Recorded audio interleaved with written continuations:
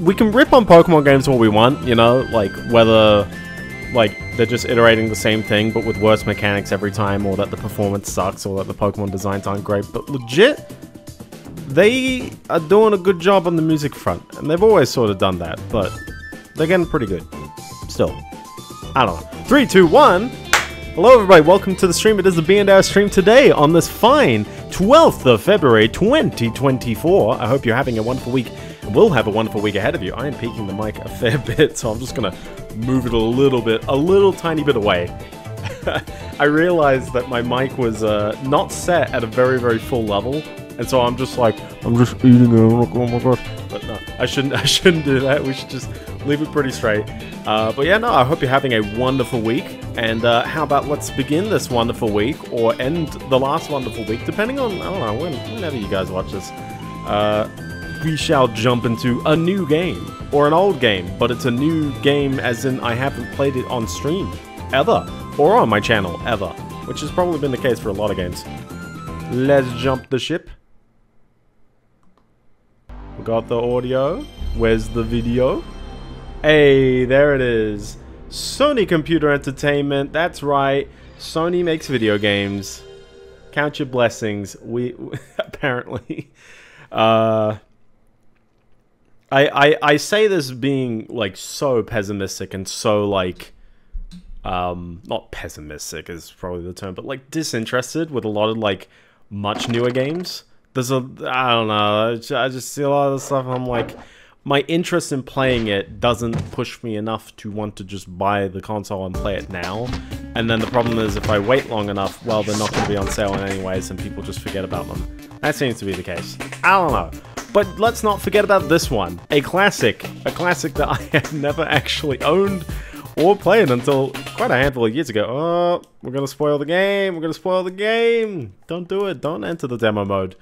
Oh, he's gonna offer promotion. Thank you, do I dare even read the name out loud? I feel like just saying those words in sequence is like YouTuber trap right there.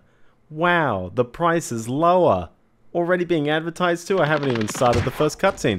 But welcome to the third Spyro game. I had played the first two Spyro games so much as a kid. Quite a number of times on the channel before, but I never played Spyro 3 until like 2016. I had Enter the Dragonfly. I knew that that was not a great game. Spoilers, 117%. You can pick an icon, just like Spyro Enter the Dragonfly later. Let's pick the Rhinoc. And let's sit back and enjoy quite a handful of cutscenes. This game starts off with a bit of an exposition, shall we? Well, it's not really an exposition as much as just, it's stuff happening, and usually Spyro doesn't have a ton of stuff happening, but, this one does. It's a bit more plot. Oh my gosh. Why, yes, let me just leave my eggs just right around me. Granted, I can think of worse places to put them. I assume dragon eggs are very tough, very hard. Like, you can't accidentally, like, crack them. You gotta really, like, go at them.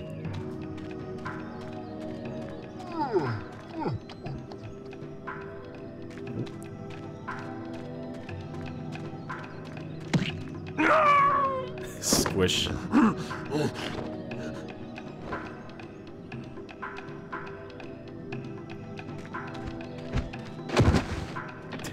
Dumby. Nope. And there we go. That's a cutscene. That's a go. A powerful villain emerges. We managed to capture the eggs, Your Highness. Every last one. Excellent. Excellent. Maybe you will amount to something after all. Now, go guard the tunnels. Stop anyone from coming through.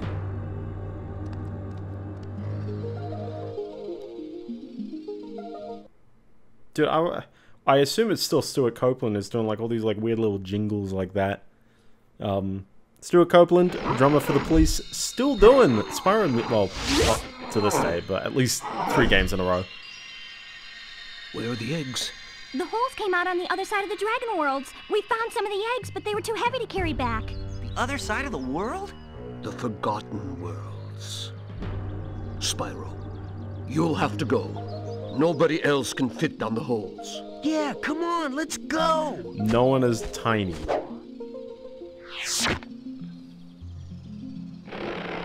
Spyro's the one dragon that's like Gen X, like in the middle. Find the eggs and bring them back, Spyro. You're our only chance. You got it. Also, it's still Tom Kenny.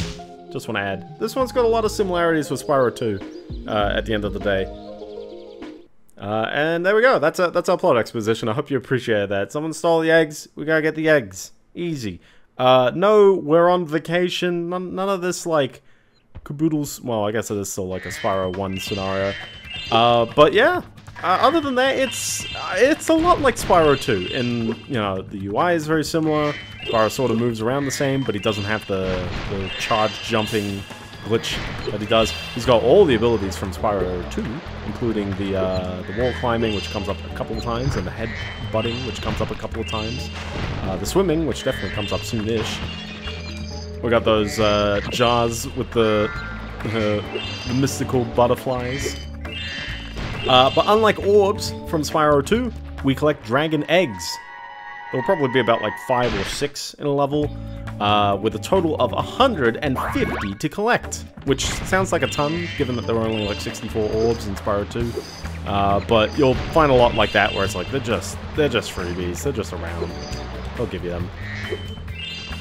Other than that, though, we still got our whole, you know, world with portals ordeal. There are 4 worlds. We'll see how many streams this takes.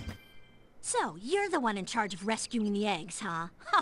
In charge? How sad. Look here, Dragon. If you know what's good for you, you'll turn around and crawl back up that hole you came through. Those eggs belong to us now, and I've hidden them in places you'll never find in 1,000 years. I stole them, therefore they're mine. Besides, even if you could find an egg, our expertly trained armies will dispose of you and take it back. Do I make myself clear? If I find you here again, I am going to be very angry. And you won't like me when I'm angry. Oh, and then she exploded. Let's explore around the hub and let's get our bearings to start off. Speaking of bear, there's one right over there. But yep, that is Bianca, our current villain, although you know that she's got a head honcho chilling in the wings. Spyro!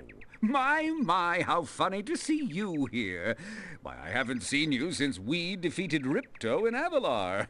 And I haven't heard you since you left, so you apparently replaced the United Liberty paper guy. Lovely woman she is. Seems to be very fond of dragons, too. Ooh. The sorceress has asked me to guard Sheila the kangaroo. I suppose if you had a bit more money, I'd be willing to let her escape. Then you could keep her for a pet or something. Are you telling me I can't own slaves? I'm too poor for slaves? Life is a bit cruel, isn't it? But yeah, let's explore around a bit more. Here's Hunter gonna give us the lowdown on pressing the X button. One of those portal thingamajigs that leads to a different world, but you'll have to glide to get across. You'll have to glide. I can't do the X voice. button to jump, then press the I'll X try it button again later. while you're in the air to glide. Just follow me. Just follow me. Okay, sure. And then they proceed to like tempt you a little bit because they put some gems over here on the side. So you go for them, and then you just see Hunter like just bounces back as if I apparently can't jump. Whoops. It's a great example right there. To get the best glide, press the X button at the very top of your jump. You ever think it's weird that like the Spyro games legitimately just call it the X button and not the cross button? I saw something shiny in that cave over there. Let's go check it out. You can get there by hovering. To hover, just press the triangle button at the end of your glide. There is a lot of talking in this game as well, and I don't think we'll ever truly get away from that. I did not need to hover for that one. Oh, I almost forgot. I found this egg. Found this egg? Whoa. Every egg, every dragon, baby dragon has a name, so if you ever feel like you wanted to know their names, so there you go. We got 2. We're getting there. We're making some progresso. This is a Superfly power-up, Spyro. Whenever you walk through any power-up that looks like this one, it will allow you to fly for a while. So yep, the portal or the power-up gates from Spyro 2 come back. pretty much I think the only thing that you're going to find that isn't from Spyro 2 is that the enemies drop, oh, sorry, the one thing that isn't Spyro 2 that isn't going to show up in this game is that the enemies will drop gems again, like they did in Spyro 1.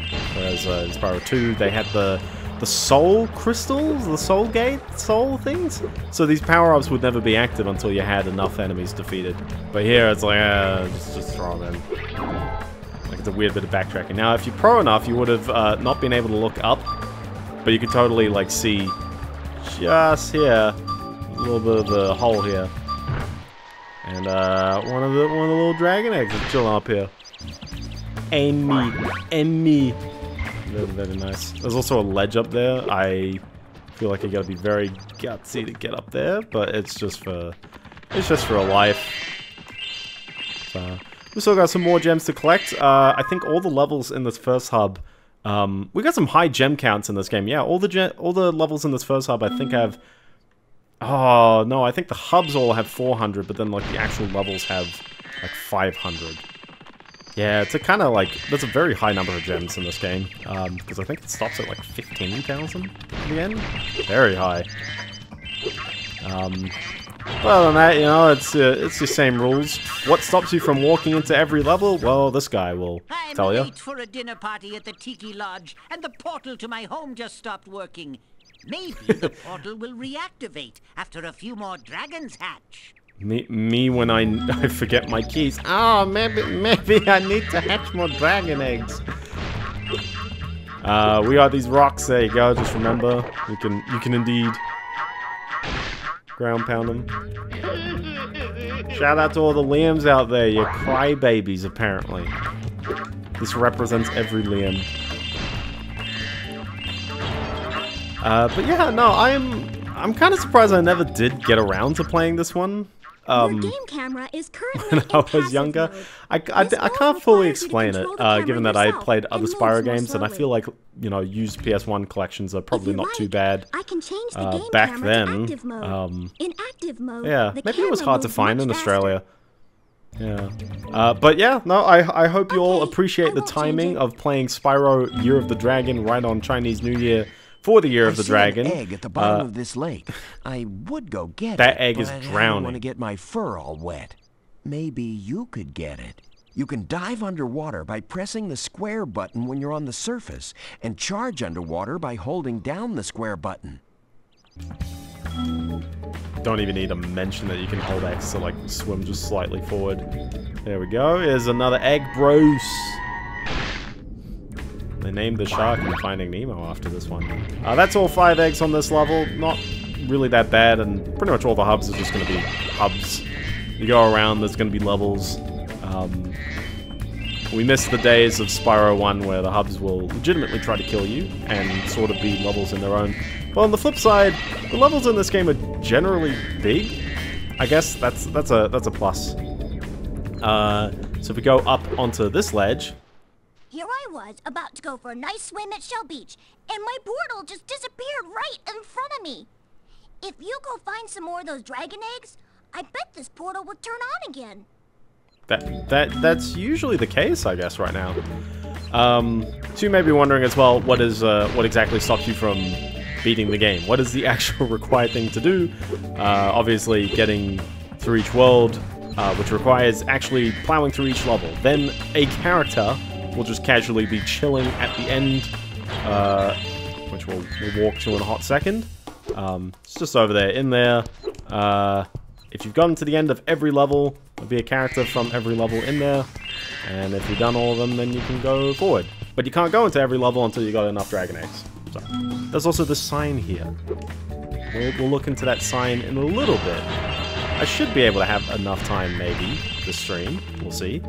But yeah, we can't do anything in there just yet. So I'm missing a handful of gems. And I'm gonna hope there's like a fiver just chilling around here, but this is my problem with me not having played this one a ton. But let's just have a second look over there, because I know I went a bit quick. This is my problem with me not having played this game a ton, is that I will take my sweet time getting gems, but that's okay, because like, this... Oh, there you go. This game feels like very second nature, because it is more Spyro, and it feels like a very natural progression still, compared to the other Spyros. So, now with the level complete, you may be thinking, okay, what's the first thing to do? Well, you don't get abilities in this game, but unlocking these creatures grants you access to side areas in the other levels. So you might as well start off with unlocking the creature. I'm getting paid a fortune to keep Sheila the kangaroo locked up. The pesky animal must have been causing a lot of trouble for that poor sorceress. I suppose I could accidentally let the kangaroo escape if you were to pay me, say, a small fee. A small fee? Ah, Spyro. Also, yes, this character is indeed one of the characters you need in order to access the boss. Someday, also, what is this? It's making me rich. My naivety might be my downfall? Also, we get a nice little cutscene for every character. Bit of personality with them. And they talk. I hope you appreciate this favor I'm doing in letting you out. That's good of you, mate. No hard feelings, eh? Right. Hey, After in it, all, a boot. I'm just doing my job. Oof. Oof. Still holding on to the money. I reckon you'd be one of them dragons then. Yeah, name's Spyro. Never thought I'd see one. You dragons used to rule this entire world, you know. Then all of a sudden you left. Poof. Dragons used to live here? Didn't you know? They say it was over 1,000 years ago, I think. And they just left? They said it. And the weird thing is, after they left, all the magic in the world just sort of went with them. I mean, they say this world used to have magic coming out the wazoo. Flying ships, singing forests, wishing stones, you name it. But when the dragons left, it all just dried up. Is that why some of the portals don't work? Yeah, they're starting to fade out too, one by one. Well, I gotta get back home and do some damage control. Come visit anytime you like. So every single one of these characters has their own level that you're not, like, I mean, you are required to do, but you're not required to do immediately after you open up the portal, which I think is, sorry, after you pay money bags, basically. Also, we're 17 minutes in, I haven't even gotten to a level yet. Wow. Wowzers. Wowie. We're a bit short on change, but don't worry. We'll be buying some, or getting some, buying some more, yes. Let me get my V-Bucks out. Thanks again, Spyro. Now I have to find out what that nasty sorceress has done to my home while I was locked up. That sounds like a person from Prague, not Australia. But close enough. Hiya, Sheila. Hiya, While you were Sheila. gone, a bunch of Reinachs kicked us out of our houses. It's okay, though. Bobby, Pete, and I are working on a clever plan to take them back. Alright. So, yeah. So instead of getting more abilities, the gimmick with the game, or somewhat, is you get these little side characters that you'll control for various sections. They are using your air hop. Your air hop. Easy, just press the X button again at the top of your jump. And all these characters sort of play a bit differently. Sheila's probably going to be the most normal one.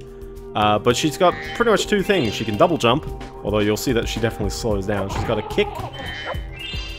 That's about it. She's got a kick. And she'll do this thing where if you hit X at the bottom of the jump, she'll bounce up very high. And that's pretty much how you go about it. I think you can still do your first person look, but I don't think there's anything to be gained with that right now. You'll see a lot of... You can get up really steep cliffs like this one with your double jump. With your press double the X jump. button to jump and press it again exactly when you hit the ground to do the double jump. Once you've mastered it, you can go anywhere you want. Except you'll notice that she's a lot slower. She's a lot slower in the air, horizontally. So you got to keep an eye out for these little high ledges as well. But yeah, they're gonna throw some 25 gems all over the shop. Because this level's got 500 gems and it's not too big. If anything, I think these levels are probably a little smaller than the typical level. Here, I was saving this to make an omelet, but I think you deserve it more. Oh, thanks, man. Thanks. Ruby, Ruby, Ruby, Ruby! Ah! Thank you, Ruby.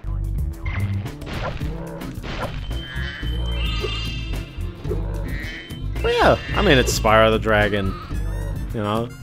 It's a very classic collectathon. I don't think you could really botch up the formula too hard. To get past this moose, He knocked Billy clean through a wall. If you don't mind, we'll just hang out here while you give him a good kicking. Good kicking. Thank you. Whoops. Whoops. We'll make the jump. But yeah, I'm not really too sure why I never really played this one as a kid. So I'll just chalk it up to, yeah, maybe it was expensive at the time. But definitely, this game, very, very well received at the time, and I would still say should still well be received, I guess. I don't know how to phrase it, but the Reignited Trilogy was not quite my first experience with this game, but I definitely felt like they had the most kind of ability to show some love with that one a bit more. I think the first game is enough perfection and doesn't really have too many bits that really need remastering, but there's always a lot of ambition with the second and third games by throwing lots and lots and lots of different little side mechanics all over the shop. Something that they definitely keep doing with all these Ratchet and Clank games as well. So if anything, I guess, like, me playing Ratchet and Clank later, which maybe one day we'll get around to that, definitely makes a lot more sense how their level design works. I just keep kicking this rock until it breaks. Or rather, how their mindset with approaching levels goes. Yeah, oh, no, I'm gonna need to get out of here. Hey, Sheila, let's play a joke. Take this egg and smash it on Billy's house, okay? I need to get him back for the last time he butted me off the cliff. I guess just like Spyro 2, everyone is a jerk. Everyone. And that's okay. Just like me being a jerk about, I think I've had a conversation about the yellow paint before. It's a kind of annoying trend in the modern games. Annoying-ish. Have taken over.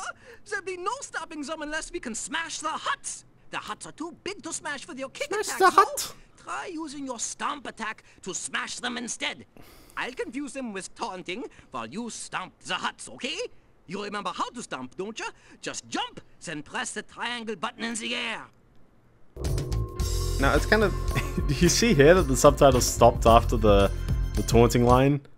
You remember how to stomp, don't you? And then he just says this again. Just think that's a little weird that that's the case in the dialogue, but sure. But anyway, at the end of this level, so the yellow paint, which I guess, does it have a controversy page on Know Your Meme? I think it's not like that significant of a problem that, like, you know, it's not the end of the world, but it is like games are trying to be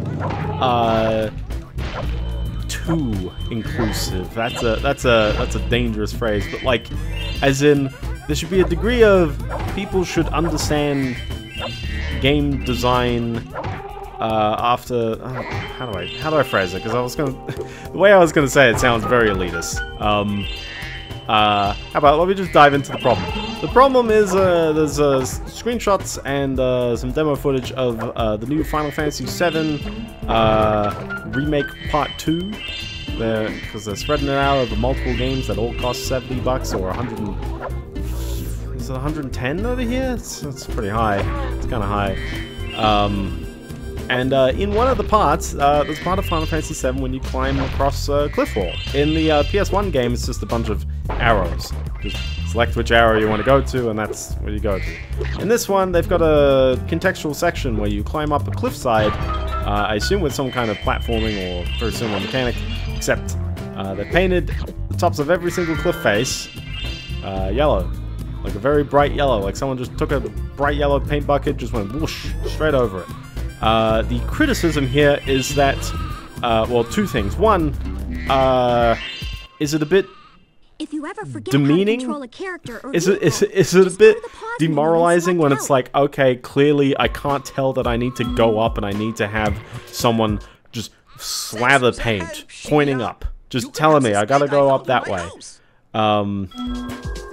And then number two is, what's the world reason? Because as we start making games more and more realistic and we start making games have more and more kinds of mechanics in them, you know, unless you can properly explain and sort of telegraph the jumping stuff, where in this game, hey, it's still fine because map geometry is pretty clear and obvious.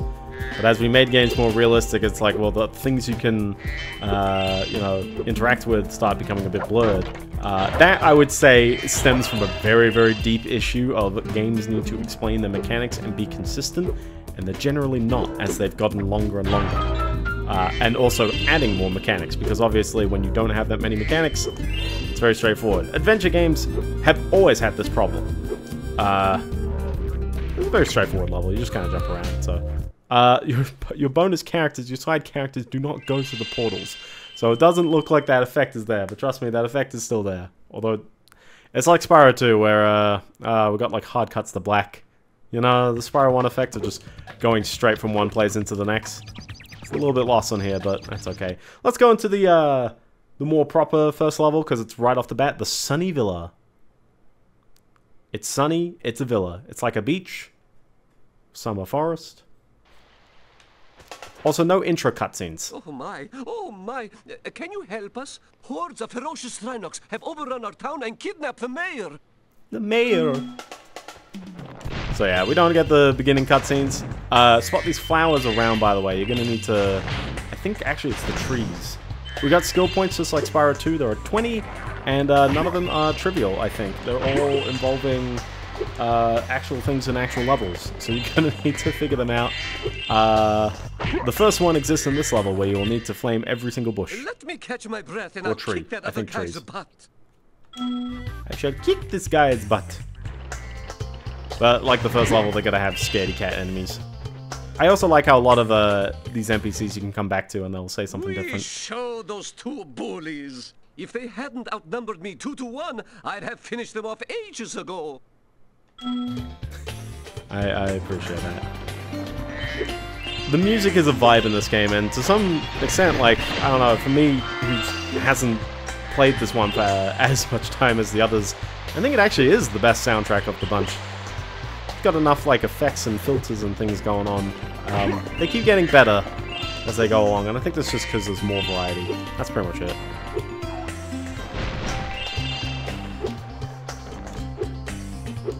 And that guitar sound is just, oh, timeless.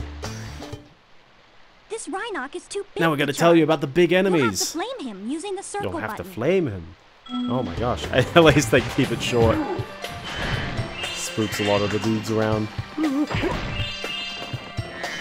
They may have shields, but yeah, no, they're no match. They're no match. But yeah, I do think that the yellow paint thing is a bit, you know, demoralizing, because for me as a player, I want to feel like I'm smart and I've solved the puzzle, and I've definitely felt a big problem with a lot of the AAA games where I'm not actually solving the game, I'm just kind of pressing some buttons to continue onwards. That is a very reductionist mindset, but it is somewhat true, is it not? Greetings, Year of the Dragon. It is!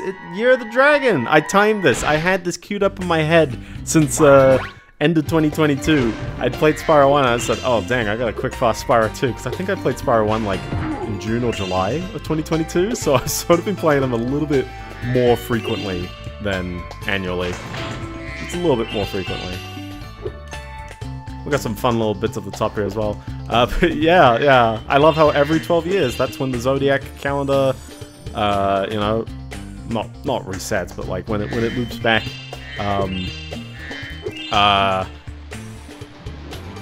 Let's go into this area right now, by the way. Here is one side area. We've got two of them in this level. This is what makes the levels feel a lot larger than they actually are. There are Rhinox everywhere.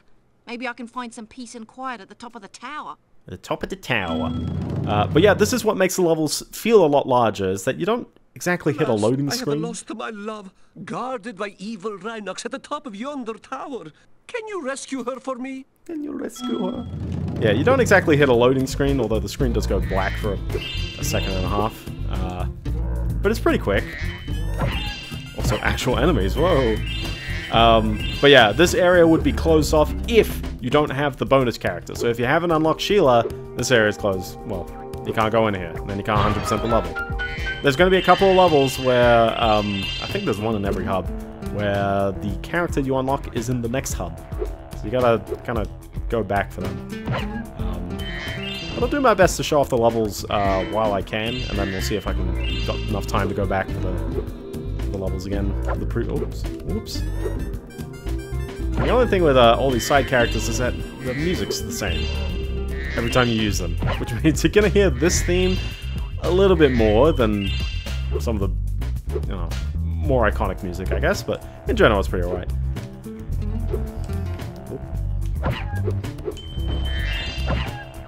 This jumping is pretty neat though, because especially Spyro is a very horizontal game, and suddenly it's like, oh, there's just a bunch of bizarre verticality. And it works, I guess. Other than the camera is a bit close to see what's going on for the most part, but yeah, it's fine. Oh yeah, I keep forgetting that there's a ledge right there. Whoa! Okay, that was a bit of a gutsy one. But yeah, I keep forgetting that there's this. Whoops. There we go. It leads over to this little back area with a bunch of pots. Very nice. But yeah, no, like, I want to be able to solve games, and I don't mind a game making me stuck. I bought the game. Like, to some degree, there's no obligation that the game has to be so baby easy that I, like, automatically beat it. I feel like game designers should be a little more, I guess, daring to make their games a bit more challenging. Like, not like a bit more challenging, but just like, don't keep going automatic on me. Make me figure out things, you know? Like, don't explain everything. Elden Ring's a good example. Yeah. Like, people can beat Dark Souls, people can beat Elden Ring, and they don't have to be amazing at games, but they just have to be persistent and just learn it. And then they get better over time. And if people don't learn it over time, then they need more patience, and then they will learn it eventually. I guess some people will just give up. That's natural. And yet, yeah, people love it. People love Elden Ring for being that kind of game. And so it's bizarre to me when, you know, like when we see the yellow paint discussion, and you'll see some people dismissively go, it's an accessibility option, which one, it's not an option when it's the level design. But also, it's like, why? Why am I just seeing yellow paint? What? I'm gonna go excessive on this one. I've got a restraining order against him. Nice. Yeah, each one of these side areas will always hide one or sometimes two dragon eggs, but they'll always have some left. Unfortunately, you have to sort of gauge that the level's back over here. It's not too bad, but oh, dang it. If only I had jumped on the correct side of the wall. Oops. We gotta make our way back. There's actually a button here that says exit area if you wanted to as well, but we're gonna put in the time and walk back.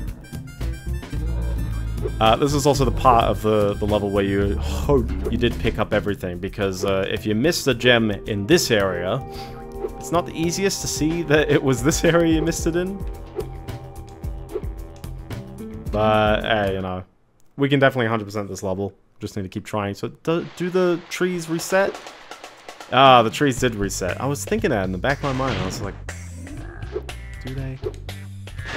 Okay, well, I gotta remind me I gotta go around and hit all the trees again.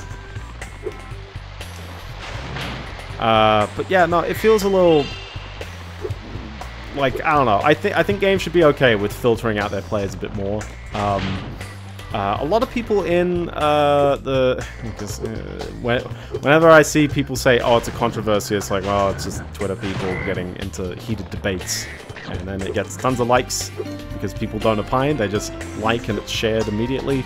That's okay, but is it a controversy? I think it is a very, very different opinion, and I don't agree with the people who think that the yellow paint is like the way level design should work, because I don't know, I play like Doom 2016 I think is fine, because there is a world reason why there's like, you know, green lights on all the ledges. I assume it's because they're all like scaffolding, and that's, you know, something useful, something utilitarian in the world.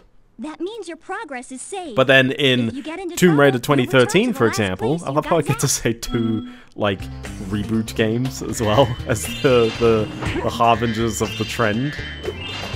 I love how some people would, like, cite God of War 2018, and we're counting a Final Fantasy VII remake. It's like, there seems to be no new games. I love that moment, by the way.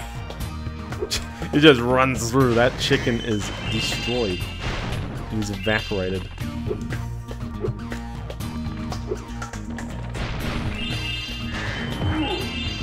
But yeah, isn't it weird that they're all remake games? Ooh, I'm dizzy. Thanks, man. Getting chased by one guy. One guy is all it takes. You okay, my man? You good? You good? Thanks for the help, but I think I would have worn him down in a minute. Okay, sure.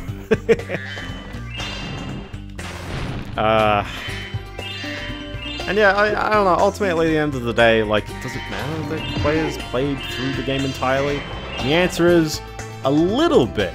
And I think it's because it's actually a secret, underhanded way of getting players to not play other games by their competitors. I award you with one of our famous giant chicken eggs. By making sure that players stick around for longer. And it's not that they're finding the game fun, it's that they're finding the game rewarding, which is not exactly fun, and that's a dangerous pitfall, because that's what leads us into predatory practices, even if it's for a game that's already out. That was the ugliest chicken I've ever seen. Aww. Even if it's for a game that's already, like, done. Yeah, thanks. Sneaky AAA companies. That it is a very sneaky play. Is it necessarily? I don't know if that's actually the case. Like, I am applying a bit of malice onto you know, something that doesn't exactly have an explanation, but 100%, like, games don't need to be this long. But why are they this long? Because you don't need that in order to justify your games getting more expensive. Is this the last tree? No? Oh, wait, there's one more tree, I know. Oh, yeah, the newest quadruple A game, Skull and Bones, aka the game they started working on after Assassin's Creed 4 came out in 2013. They took that mode, started making it bigger and bigger, which I completely, you know, am all for the practice.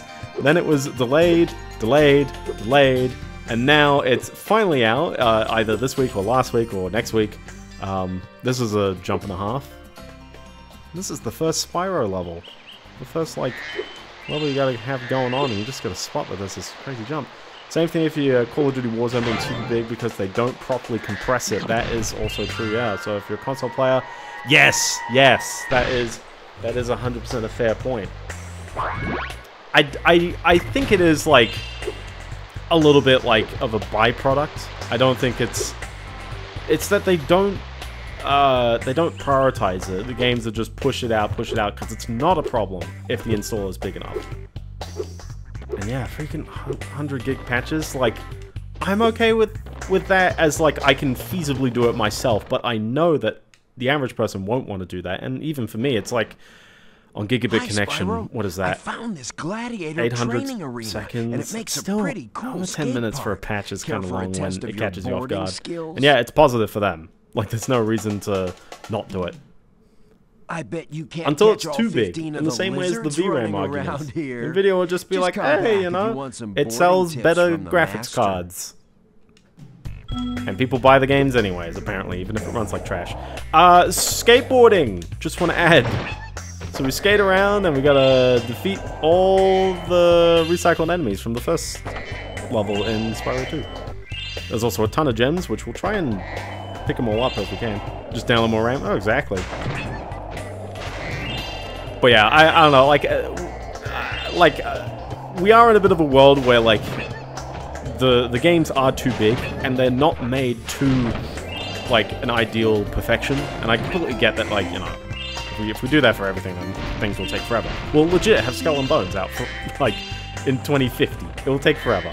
But yeah, Skull and Bones seems like a bit of a meme game to me, not because, like, you know, some people complaining about the mechanics. I haven't looked into the mechanics enough to truly know whether it's like, oh boy. But the phrase quadruple A makes me laugh because is that implying that the budget was insane? Is it a missed opportunity? It was, because they should have been capitalizing off a game that had come out, like, just then. Skull and Bones should have been like a standalone pirate ship follow-up that came out in 2015. Because there's no way that a game like that needs to take that long to come out. And yeah, it changed too much. It keeps changing hands, and then eventually it's a shell of its original concept. And I'm not saying games don't change like too much. There's definitely some games like I want to say Half-Life Alyx was sort of like floating in the wings for quite a while until 2020 was sort of the right time technology-wise to start pushing it out. And there's definitely a lot of cut concepts that are in that game. But I guess the difference is it generally works better to just commit. Just go for it. Don't second guess. Game design is not something that actually, like, not a lot of people do benefit from second guessing. Your gut feeling and the things that you find are fun right off the bat, very, very true. They could have started with just the pirate stuff, making it cheaper than AC4. And yeah, that was around the time when Ubisoft was making things like Far Cry 3 Blood Dragon and like Call of Juarez Gunslinger. Like, there are a bunch of games that aren't full-price games, and they're definitely not the same size, but with the same quality, at least. Short and sweet. That was a very, very cool concept.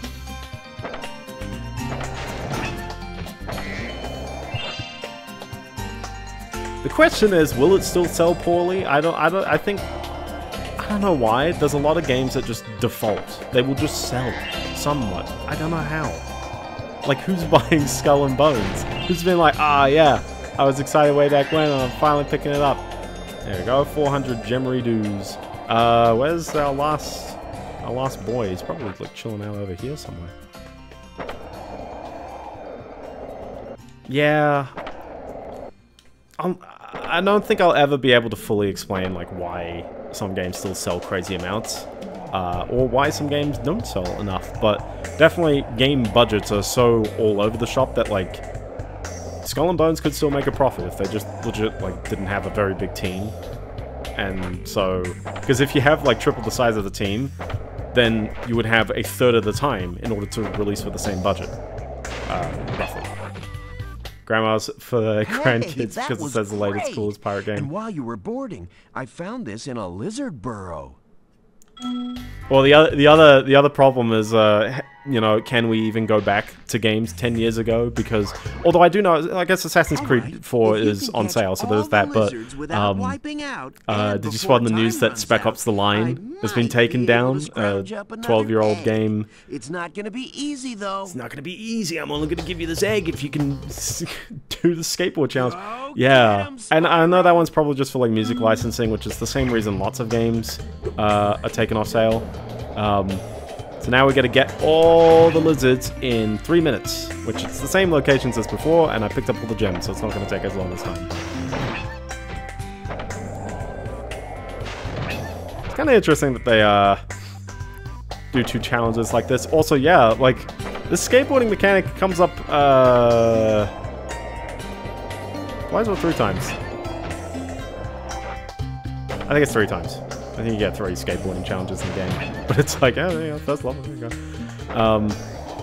So, we're lucky right now that Assassin's Creed 4 is still on sale, and people can, and probably should. If you never did play Assassin's Creed 4, maybe go back and play it. I should go back and play it. But, like, what is the point? And all these big AAA games need to ask themselves this question. What is the point of the new game when an old game does it better for cheaper? Like, I guess the way this works is a lot of people just want their new fix, and to be honest, like, I'm guilty of that as well. Here am I, I'm playing Spyro 3 and be like, yeah, you know, if they just release like more levels for Spyro 3, I'd be down for that. I mean, it's gotta be good. It's gotta have the same vibe, the same spirit, but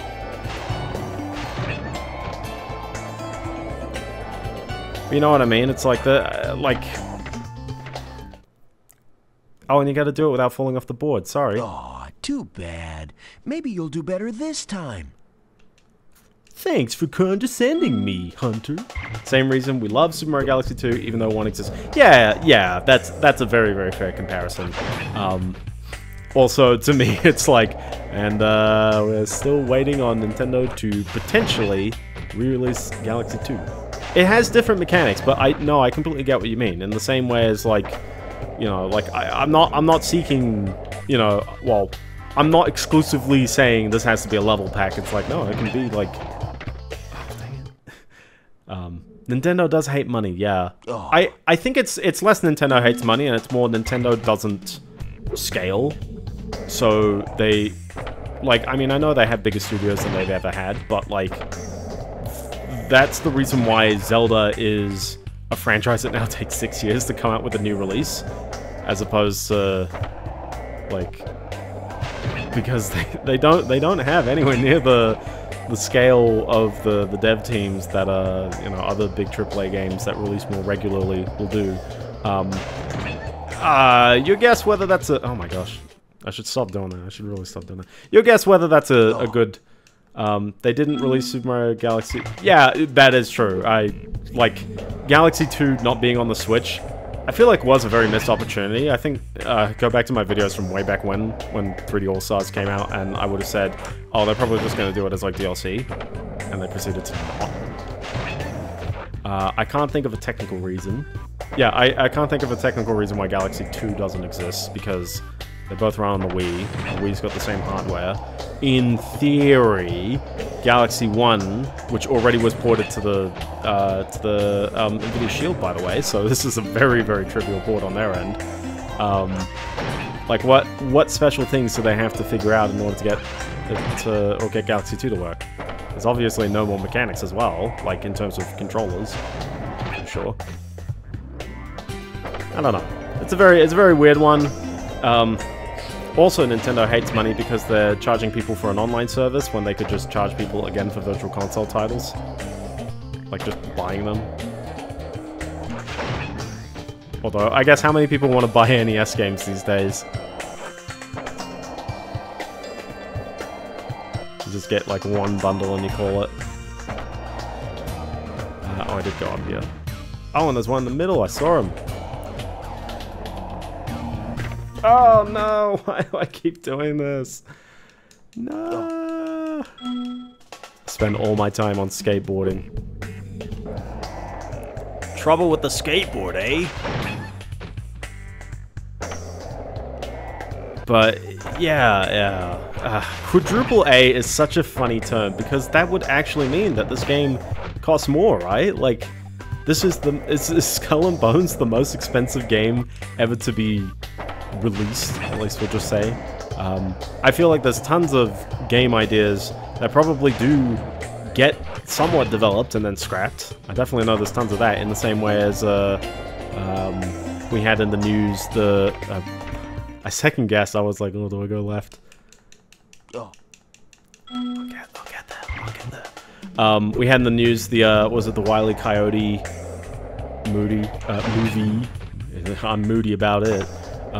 That movie, for quite a while, we'd known it'd been, like, shelved or something. It was very strange. It's like, it's a finished movie, but they're not willing to put in the money to market and properly release it.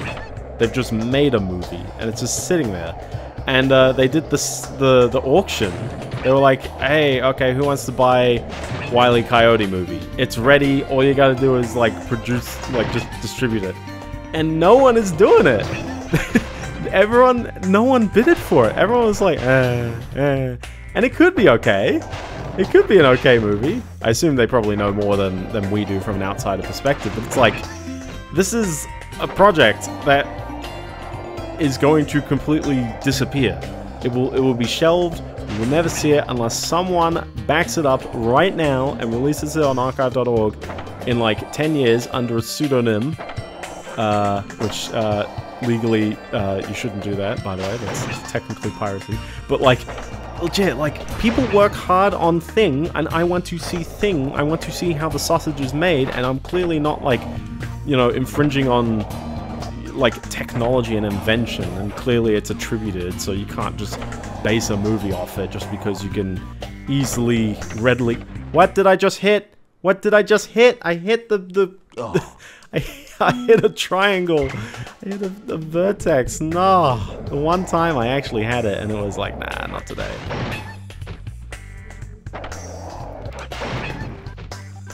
Watch that in a future stream when I do the next skateboarding challenges. I have like no troubles. I'm just gonna practice, do my grinding. I also like it. You can do what I did just there and hit them with the skateboard itself. It's a little more entertaining than just spitting rocks at them, I'll tell you that.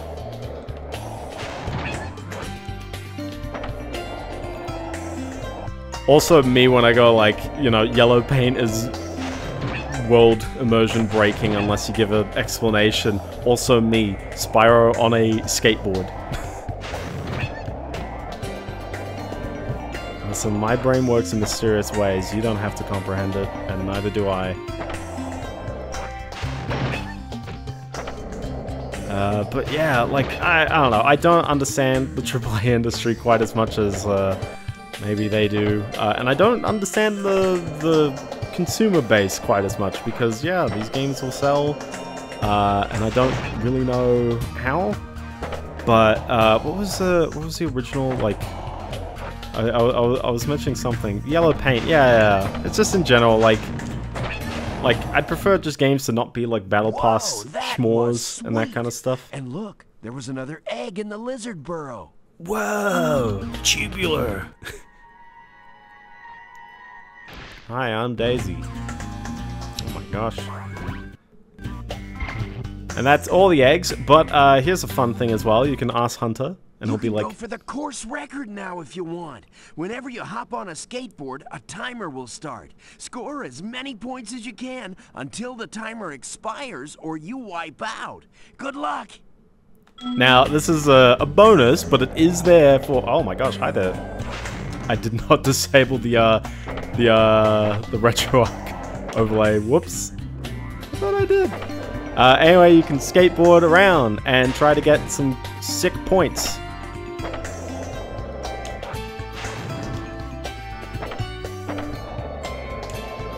Oh, let me see if I can do it. I think what is the record?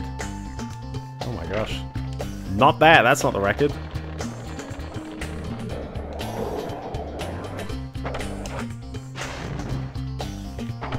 There you go, we'll try and get some more. I know you can do some real sick jumps off the big turn over there, so we'll try and get those. Whoops. What's the score I'm going for? I think it actually is like, it's either like 8,000 or 12,000.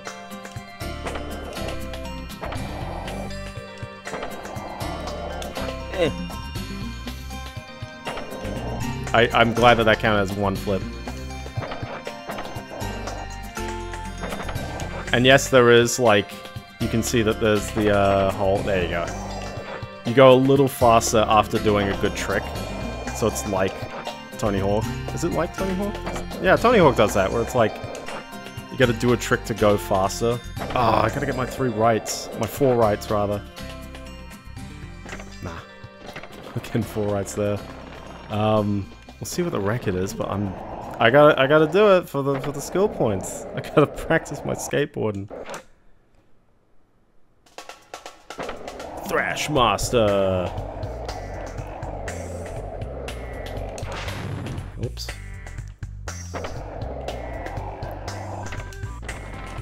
Oh well. Alright, what's the score I'm going for? Oh, there's my overlay again. 3,200. Oh, I could actually do that in an instant. Hello, overlay again. How you doing?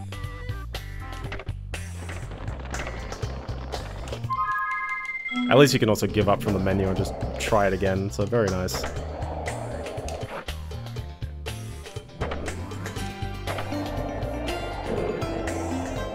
Oh, yeah, because, like, I think Tony Hawk, well, I guess Tony Hawk 2 would have been out, so it's, like, definitely the granddaddy, but not the, like, not the insane amounts of, like, other skateboarding games. Yeah, I think this is definitely, like, capitalizing on that recent trend. Oh, I tried. Yeah, I don't think we would have had skateboarding in... But, like, I mean, Tony Hawk brought it back in, like, not just the games, but also, like, it sort of became cool again. It was, like, just kind of a thing at a moment.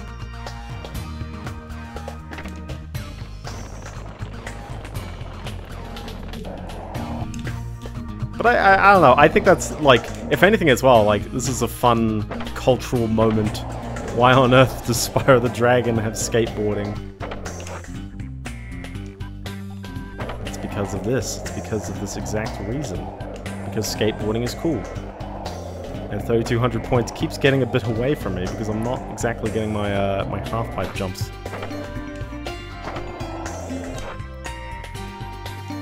I'm trying to readjust some controls as well, where I'm like,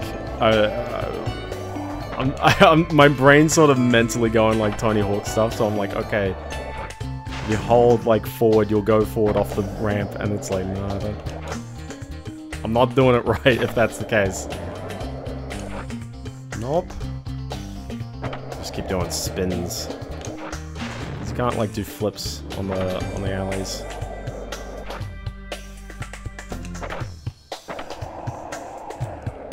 That was not a good score, but we'll give it one, well, more cracks, I guess. Permanently stuck on the skateboarding. We'll never be free.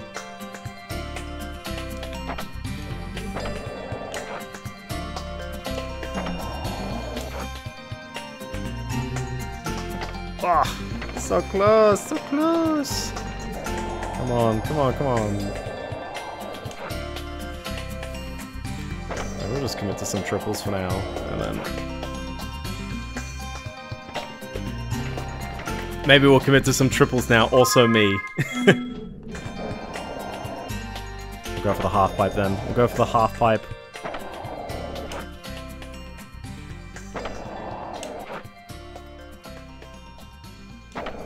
Hey, what was that? Was that 4? That was 4. Okay, that wasn't 4. That didn't.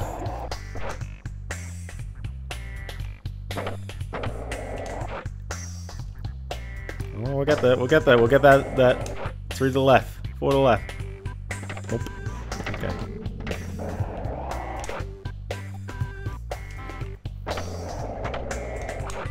There you go. There you go. There you go. Woo. Oh no! No! I had it.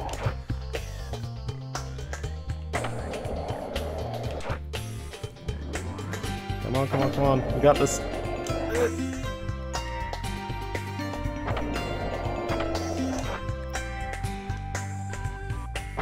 Hey, there we go.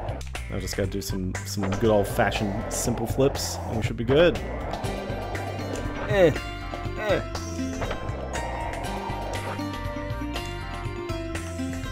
Lots of points, lots of points.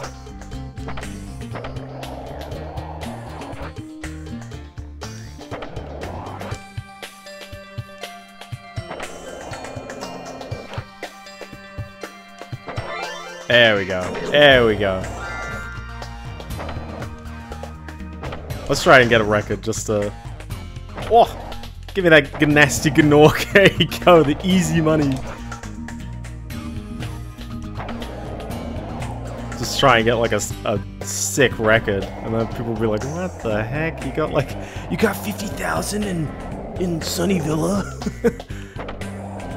Well, not 50,000, but 5,940. Maybe that's a good record. We'll see. But yeah, no, this level's done. We've been in it long enough. On to the next level, and by the next level, I mean I have to walk around to the portal. I guess on your first playthrough, you're probably gonna have to just second guess these portals, because it's like, it's not that kind of portal, it's a different looking portal. Also, so different looking, we gotta do a cutscene. I assume this happens after your second level. Oh, hi. Just grooving, walking.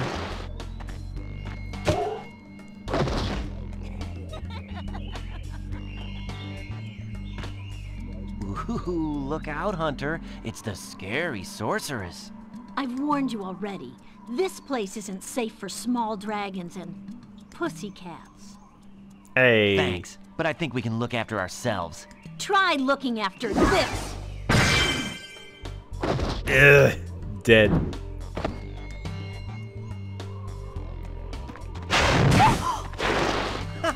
Come back when you finish witch school, okay?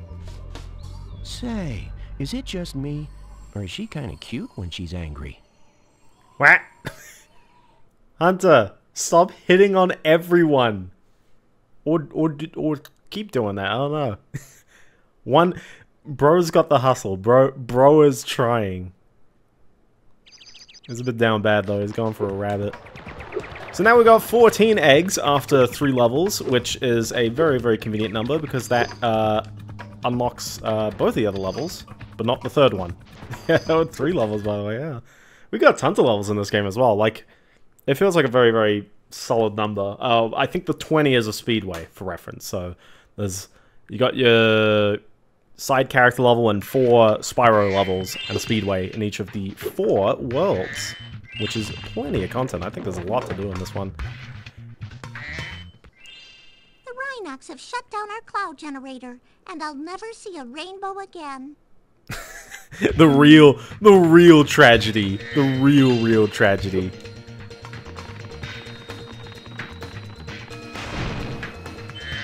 But yeah, I like how these enemies don't hurt you, but they are a little annoying. They force you to jump, and they force you to metal.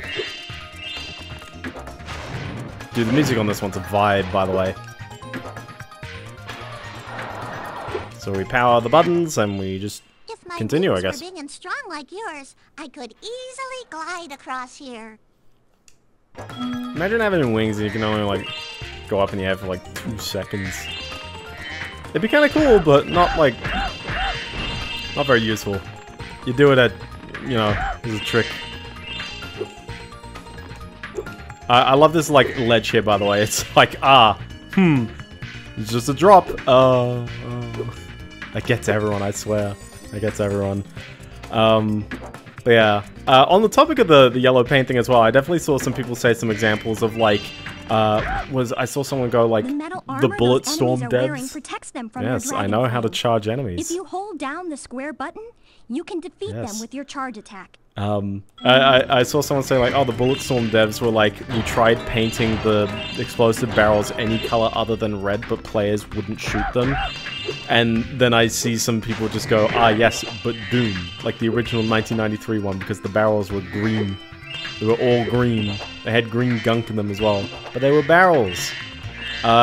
Also, I saw like one comment go like, but like doesn't Doom have like arrows everywhere, like the painted arrows?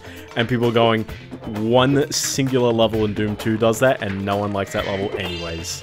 It's a pain of level design. What's it called? Downtown? It's one of those. It's like a very like tall skyscraper city one. And it is a very like. I get the idea for the level, but it's like that is not quite the way you do it. And it's a very tricky, you know, idea to pull off, especially in a game where you can't look up and down. But I don't think that's how it's done, because a lot of those levels become mazes, and Doom's levels work well when it's a very flowing path through a otherwise complex area. That level is not like it's not a flowing path. You get a key and then you go, oh, what does this do? You hit a button.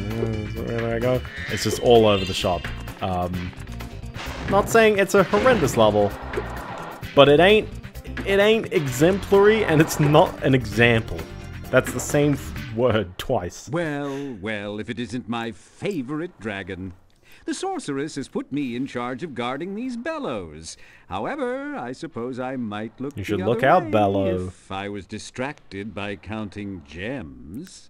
Counting gems. So I'm pretty sure every time Moneybags appears in a level, he never asks for more gems than what is in the level. So you don't have to like bail, but you do have to hunt around for gems if you're not holding on to any. Well then, Spyro, you may now use the bellows any time you wish. Best of luck on your little egg hunt. Also, yeah, Moneybags is probably going to show up like more times in this game than the previous one, and he was already like endearingly obnoxious. Like, he'd show up in places, he'd be like, oh, I'm gonna pay Moneybags again. Here, it's like, oh my gosh, they hammer it in. Oop, hi. Remember, to get your longest glide, press the X button at the very top of your jump, and use the triangle button to hover at the end of your jump. I guess that's how the X button works. But yeah, moral of the story is, people are very divided on the yellow paint thing, and all I'd say is, I would like to see more examples of the games that do it well. And I know we could probably cite a lot of like older examples, but like then, I don't know, sometimes I see people just dismiss it as like, oh, they're just antiquated, or like people can get through that, as if it's like kids couldn't get through that kind of stuff. Like, if kids can figure it out, I don't know why adults, like, fail at it. That being said, I completely get that there are focus groups where people don't get it, and I don't get why they don't get it. And stuff like that. Also, yeah, we're at the end of the level already. Oh, you activated the bellows? Maybe I can get the cloud generator working again. Are you telling me that a rich bear was all that was stopping you from just turning this thing on? Boop. There it goes. Look at that. We're generating clouds. The Rhinox must have been using this thing to clog up the cloud generator. Man, the skyboxes of the hub world doesn't really look that much different. But I like how you get this rain effect now. So we might as well go to the little side area over here. I like how you can smell a bit of preloading when the music stops as well. Our sun has gone out. We can make a new one with our lava fusion cauldron and 3 sun seeds. But they keep burning out before we can get them in the pot. Step on the switch to get a fresh sunseed and keep flaming it until you get it into the pot. I'm just about to call this person Cumulus. I know, I'm immature. So, yeah, what's the challenge? This thing dies. So you wanna flame it. Keep flaming it. Keep chasing it, keep flaming it. We'll get the gems later, don't worry, we'll get the gems later. This is this cool spot looking dude as well with his sunglasses. He jumps in and he's finally in. I love his little like dancing around. Nate, flame the burning thing, trust me. I guess I'll do that. You're gonna bait me with like 10% of the things that's just gonna be the actual thing. Nah, I'm not gonna do it. He does have cool sunglasses. Like, this is peak, you know, physique. I want to be this guy when I get older. He's got a bit of time before he like truly dies out. There we go. Into the pot. And you don't have to do them all sequentially, you just gotta, you know, get each one, but each one goes on its own path, so this guy's gonna go on the very, very hard path where he'll go up all the ramps. What is the logic behind making a fire? Oh my gosh, whoops. Making a fire enemy that you then have to spit fire on? Well, you're not defeating him with fire, you're keeping him alive, if anything, because he's about to extinguish himself by not being in the fire pot.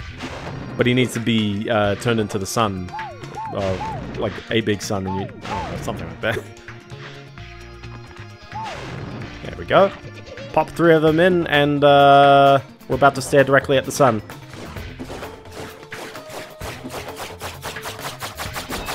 Ah, it's so glorious. It's so glorious. Now that's what I call a sun. Here, you can have this last sunseed as a souvenir. I think it might be a dud, though. Ah, yes, my favorite sunseed. 2011 Metallica album featuring Lou Reed. Everyone loves more than Saint Anger.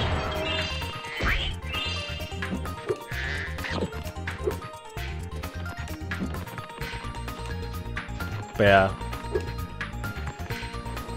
I don't have anything more to say about yellow paint. Here are my like flaming like sun seeds. There he is, the glorious lad, chilling there.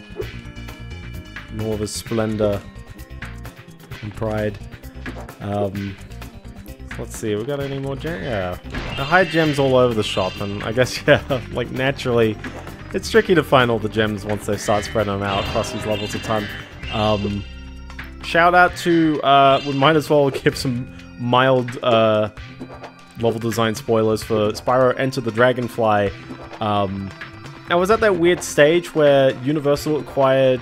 Oh, Universal still had the rights to Spyro the Dragon and Crash Bandicoot, and they hired some devs to basically make sequels, 4th games in the franchise, and they sort of were given the inspiration to just... I like how this is another side area, by the way.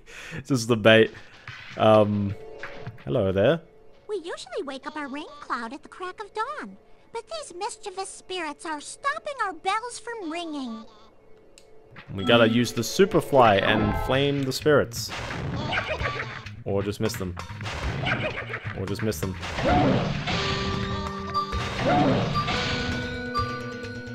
We'll get them. But I like how you can also just do laps as well, so it's not that bad. He enjoys his tunes, he enjoys his jams. I should be terrified of a cloud with that face. But I guess these people like clouds. Do that. It fell out of the belfry. Just want an excuse to say belfry. I have completely lost my train of thought that I was saying before. Oh well, we'll come back to it later. Maybe. We'll see if I'll remember it. Point is, Spyro Year of the Dragon's a cool game. Also, the egg thieves are back. And they're just holding eggs now, so you gotta do the usual. And unlike Spyro 1, there's more than 12 of them, and they're not just in the first half of the game. Brian!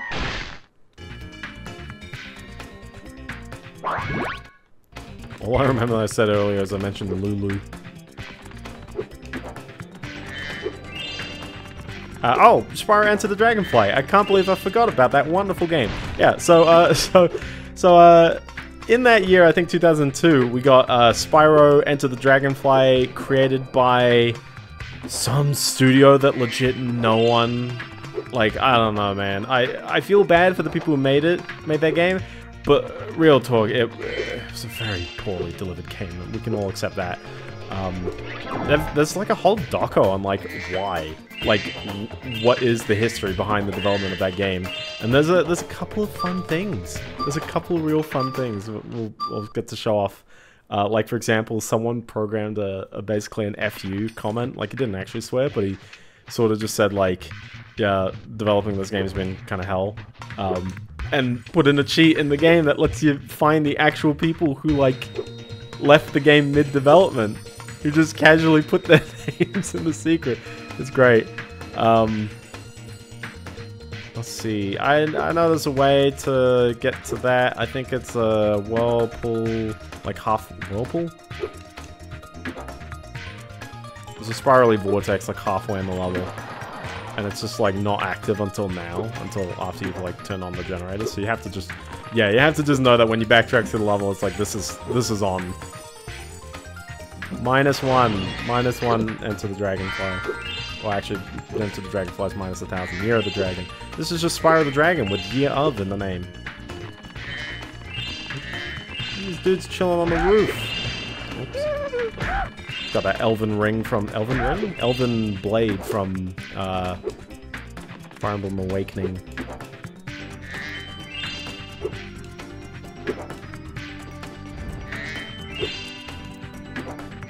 There we go.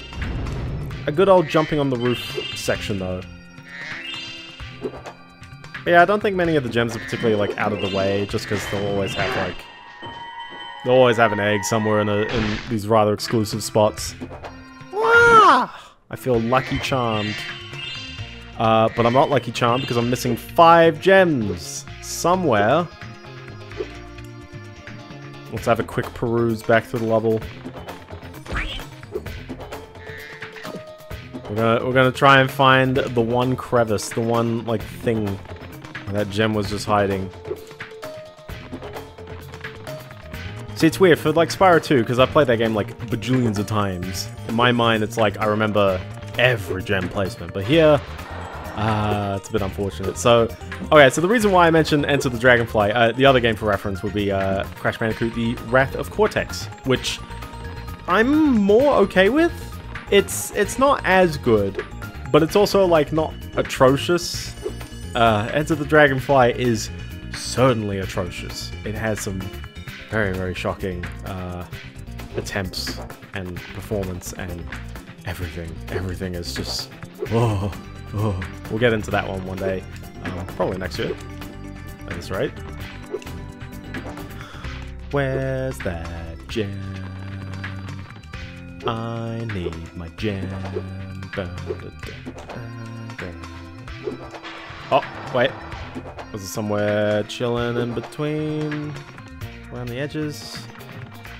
I guess I got these already. Because if it's not here, then I guess, yeah, side areas.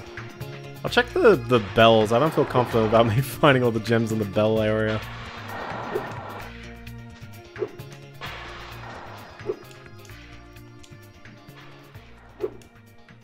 Yeah, I don't exactly see a sparkle anywhere far away from sight. Which that ability is still there. The fact that like all gems, if they're visible in that direction, the sparkle will always render, no matter what's the draw distance. It'll always do it.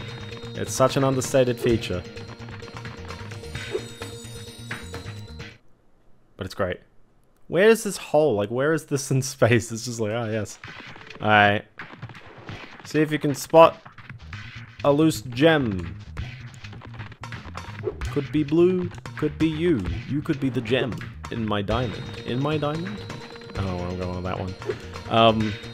Spyro to the Dragonfly, actually I guess both of those games, Wrath of Cortex and To the Dragonfly, heavily borrowed 5 singular 1 gems. That would be a bit painful. In that case, I think it's with the sunspot, because I can't seem to find it, and I don't think it's on top of any of these platforms. Maybe one last, you know, I'm flying. I don't think it's anywhere though. Nah, it's probably with the sunspot then. We'll check out the sunspot. And it's not just casually chilling like back here. Nah, they didn't just hide it back here. Down we go. Both Enter the Dragonfly and the Wrath of Cortex borrow heavily from the third games in the franchise. So, Wrath of Cortex has basically the same menu, like the same map, or hub world, where you pick levels. And also pretty much redoes all the same power-ups that you have to re-get. Which is a little like, it doesn't really do anything that new. If anything, I'd argue the GBA games for Crash Bandicoot are a bit more inventive. Oh! Every time. I can guarantee that one I have missed on previous playthroughs, like first go. Like I don't leave the level. I know I can get it, but it's just like, it's just chilling there. It's just hiding. I think we're good. That's everything in the Cloud Spires. Very, very nice. No skill point on this one, because we got 2 in 1 level.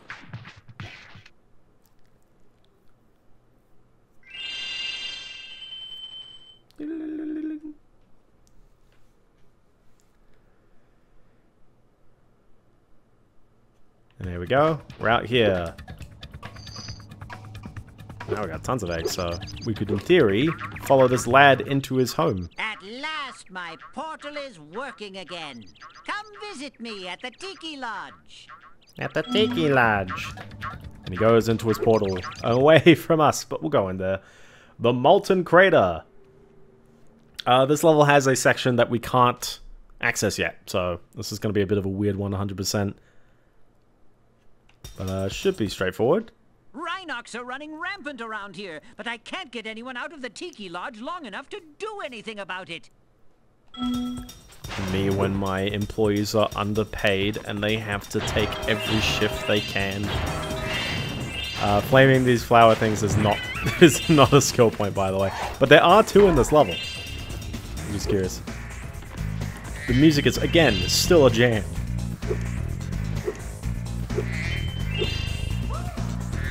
I think the drums are just fun. I mean, I know it's Stuart Copeland. Like, I know he knows his drums, but just the way it's like bouncing between the left and right channels. It's driving. Like, I love these little pig things all over the shop. These Indiana Jones guys, tall lads with whips, metal dudes. I kind of like how every enemy is a rhino as well. Like, they really, I don't know. It's a bit inventive. Because all the other games, it's like, the enemies are just whatever. Like, you're not actually fighting Norks for most of Spyro 1, and... You know, what is Ripto? Is Ripto a rhino? Maybe. None of the other enemies were, though. Rhino genocide. Hey, they're not extinct in the Dragon World.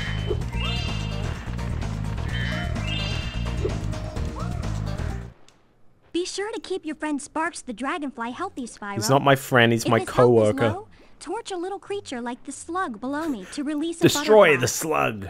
Look at this thing. Are you gonna tell me you want to destroy that? Look at him, he's so cute. I love him. We'll keep him alive just for that.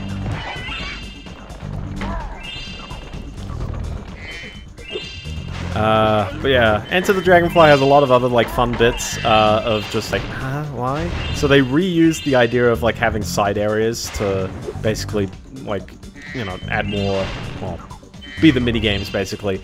But none of the side areas actually contain gems, which is rather curious, I find.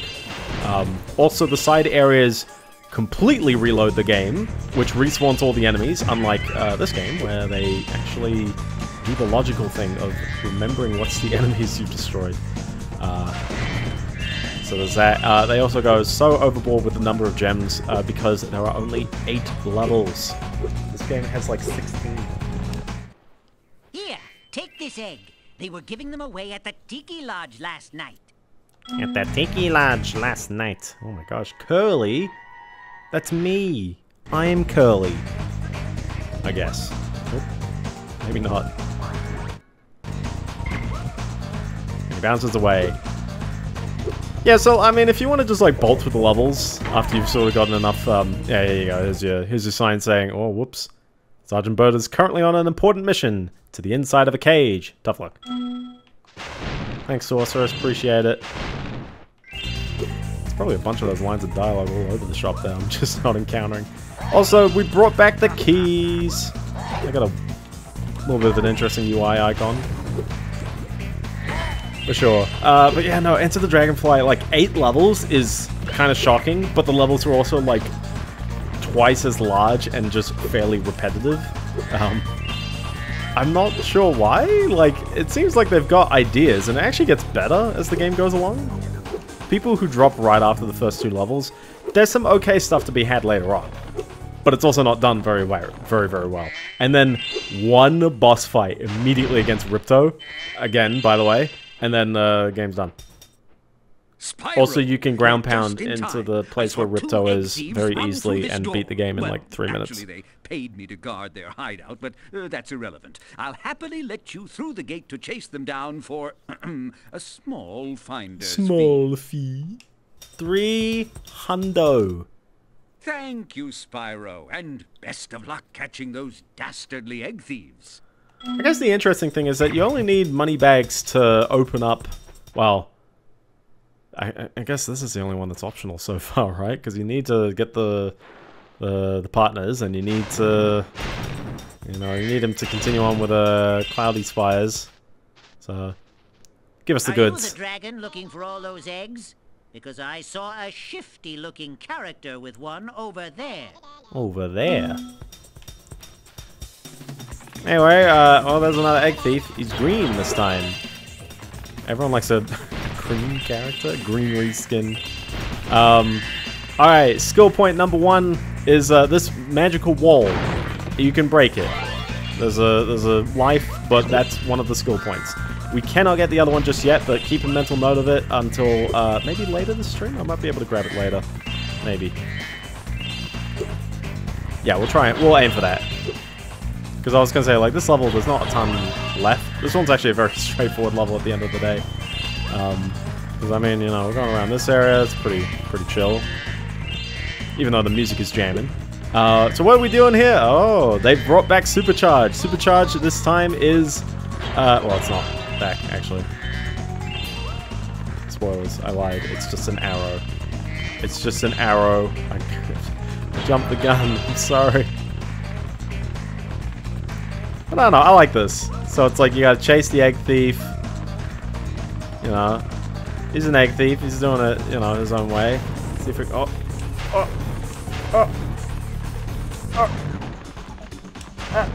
There we go. Moira. She is also green. Teal, rather. Anyway, we'll talk to this guy again. Hey, there goes another one. He was really fast. Maybe if I activate the supercharge, you'll be able to catch him. Maybe if I help you this time. So this one's a bit faster, but now the path is on. And you can supercharge. Supercharge is just like the first game. You don't go through gates, you gotta be on the track. But you can keep it up, even when you fall off the track, I think. At least for a bit.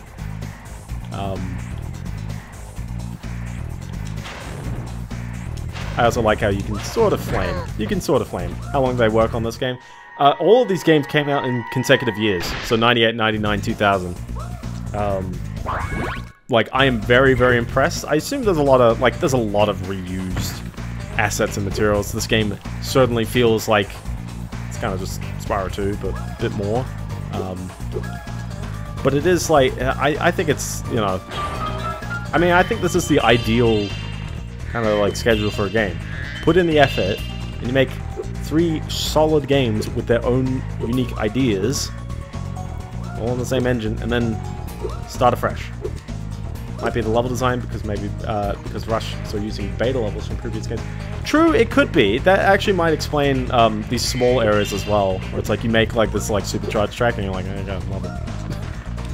It's really got nothing to do with the rest of the level. What do you gotta say now? Those guys ought to be locked up.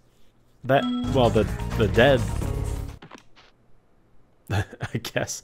But yeah, you might be right. I'm curious how the design of this one went. So I guess we'll unlock the chest that's at the beginning of the level. But otherwise, yeah, we can't exactly do everything just yet, because we don't have access to a Sergeant Bird who may or may not appear in a later Spyro game. That one blew my mind as well later on, when I hadn't played this game and hadn't really looked at the box art to see he was there. And then suddenly, hey, a later Spyro game has that character. So I guess we'll just leave. We'll get out of here. Now we're going to have a very funny number of gems to deal with. But that's okay. Back into the world we are. I'm going to skip this guy just for a hot second. And we'll go up here because we've unlocked the Speedway with 20 eggs. The Speedways are completely optional. But every world's got one, which means there are just as many as Spyro 2. That's about it. They're not too fancy. They didn't put skill points as like time trials in here. Oh my gosh. Also, this was fun when Spyro entered the Dragonfly, said, "Oh yeah, Sparks can talk," and proceeded to use this voice unsubtitled in the intro cutscene. Completely unsubtitled. It's shocking. I will have a ball playing that game, because it's just like, oh my gosh, you facepalm on like everything that happens. So all these speedways have 2 objectives, which you can choose from that menu. The first one is the huge. We do 4 objectives, hit 8 of each, and then you're good. They are much more straightforward than previous games. Like, take a guess, you know, what kind of agency I have in changing my pattern. You could definitely compete on time, but like, it's just laid out in front of you. Also, are these guys reused from... They're doing the same, like Scuttlebug animation from those dudes in, I forgot the name of the level. The ice level in Spyro 2. Not Skillless Badlands, the other one. Also, that's some crazy LOD swapping right there. And yeah, I guess each one has their own gems. Oh, where's he gone? He's down. There you go. Easy. That's it. Do all that, you get all your gems. We'll do the other objective, we'll get the egg, but it's very straightforward.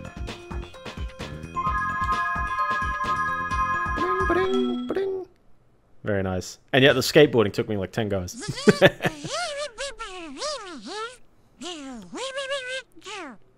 Oh, they give you an egg anyways. Okay.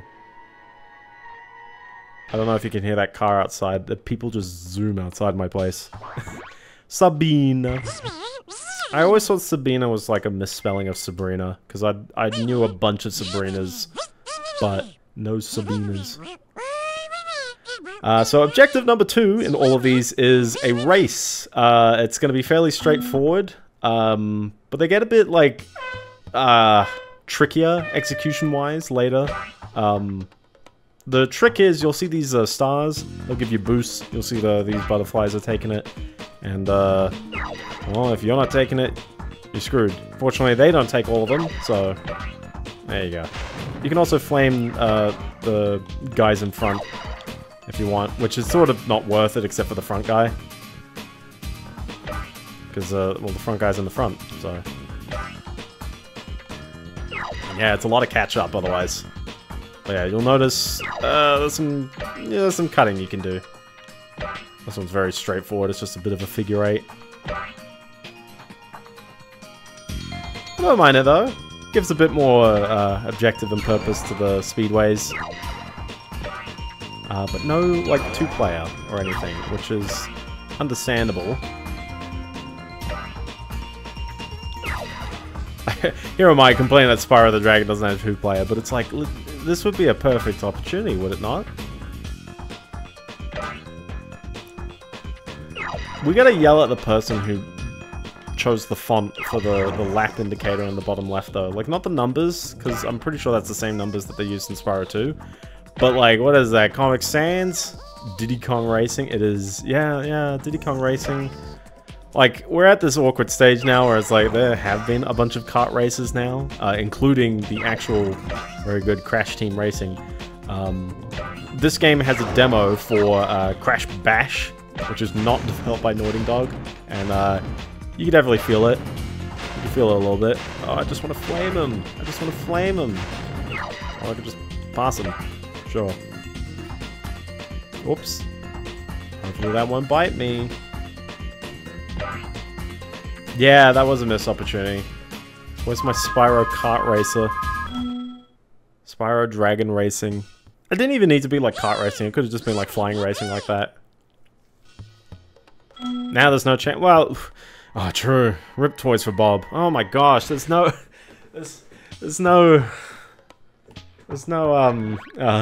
nothing is sacred anymore in the game industry. We shut down Toys for Bob. Also, I believe you gotta go to Time Attack because there is a secret somewhere after you've done the Time Attack. You'll have infinite time, so you can definitely explore around, but I believe... it's not under, it's like behind one of these. I think it might be this one. Nope. It'll be very obvious when you actually, like, see it. You'll be like, oh, okay. I think it's here, actually. Yeah! It's just Hunter's chilling here. Whoa! A bunch of ship and flying saucers just came out of nowhere and started blasting up the race course. And he hates aliens. Looks like I'll have to hop in my plane and teach him some manners. Go for it. Look out, sheep. Here I come. There we go. You can turbo, you can fire. All of these I kind of like, and also a sort of, I guess, Ratchet and Clank precursors. They're trying out more and more things, and I guess at some point they just said, yeah, we want to do a space game. Hold down the shoot button, hope for the best, use the turbo to your advantage, and try to hit 7 flying saucers before they hit you in any way, which they can. As you'll see those shots, you want to not get hit by those shots. It's not very easy to hit these guys, but when they're fast, they're fast. There we go. There's the last one. Move back over here then. There it is.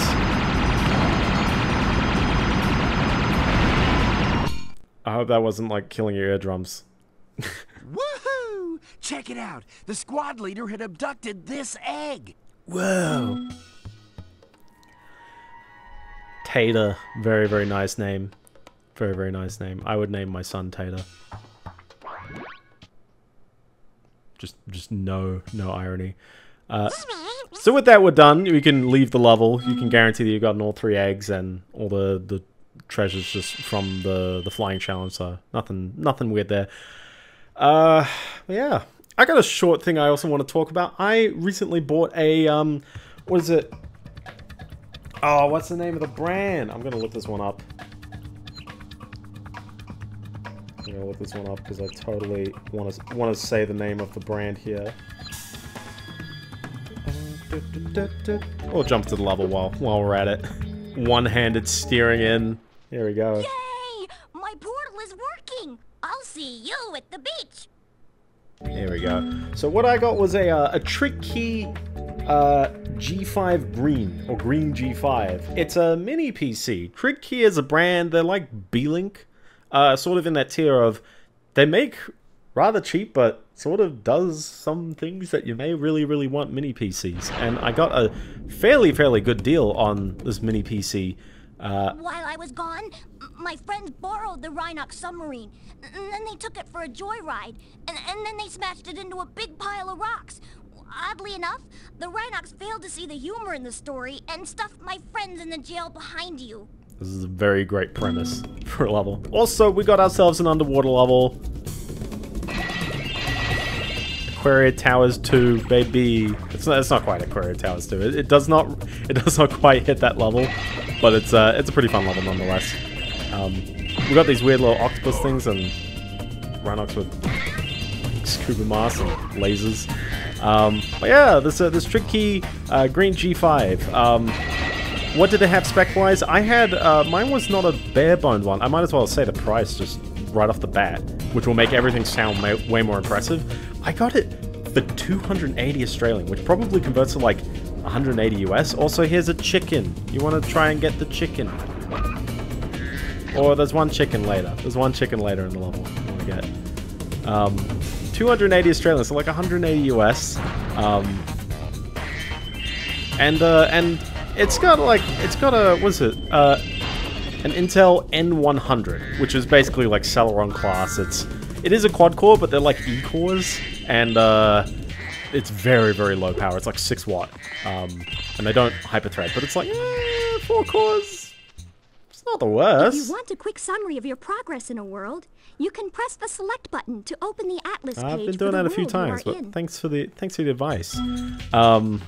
So yeah, I think it's either like 2,000 or like 4,500 you get on like Cinebench, which is not a particularly amazing number when like, you know, like an i5 will get like 20,000 now these days. So it's like a lot worse. Oh, I miss you. I miss you, barrels.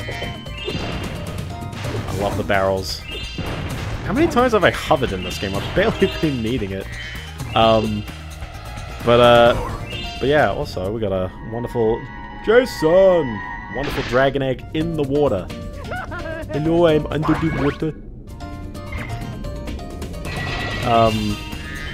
But yeah, $280 and mini PC. You got that N100.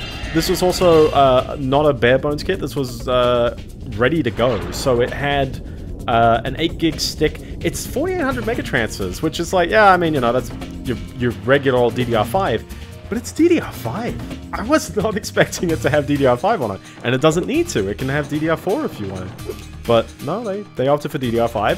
It's got a 0.5 terabyte SSD of some unknown origin. I haven't benched it enough, but it's at least a PCIe 3x4 interface on it. So it's got some merit, I guess, for not being crazy dirt cheap. And then the actual device itself, it has 2 USB 3 ports on the front. It's got a single USB 2 on the back, Type A, and I think there's another Type C, but I don't think it's like anything fancy. I think it is just all these shell guys. Like some of them are just actual shells. Rally with the family with a pocket full of shells. Oh yeah, this is also a very like funky jump right here. Yeah.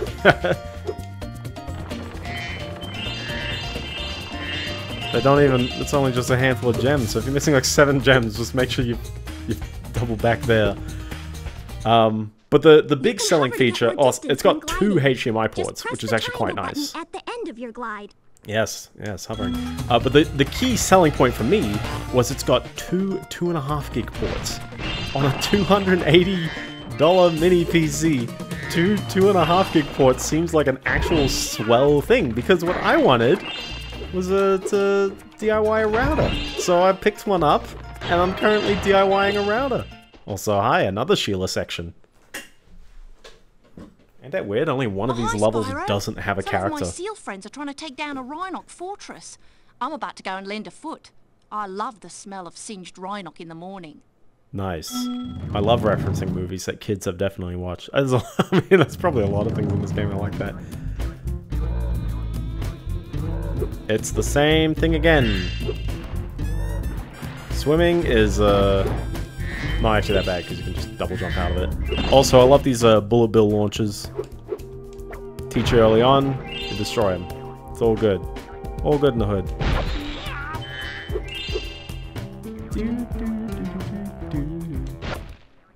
Hi, Sheila. The Rhinocs have built a fortress on our beach, and we're gonna blow it to smithereens. We just need you to take out all the turrets for us. This is why we can't make these games like nowadays. We're just gonna casually carry dynamite. Collect the last green gem in the water section. Like just there. If not, then I will definitely go back to that. The aim of this part is you got 80 seconds and you've got to destroy just the turrets. You don't have to do everything, but it's definitely got to be the turrets. They put quite a few next to each other here. Yeah, I can go back because you got to go through the corner in order to truly leave. I just want to get through the objective quicker. Just push it out of the way. This isn't too bad, given that you can just knock the blocks from under them. And as long as you're going clockwise and not anti.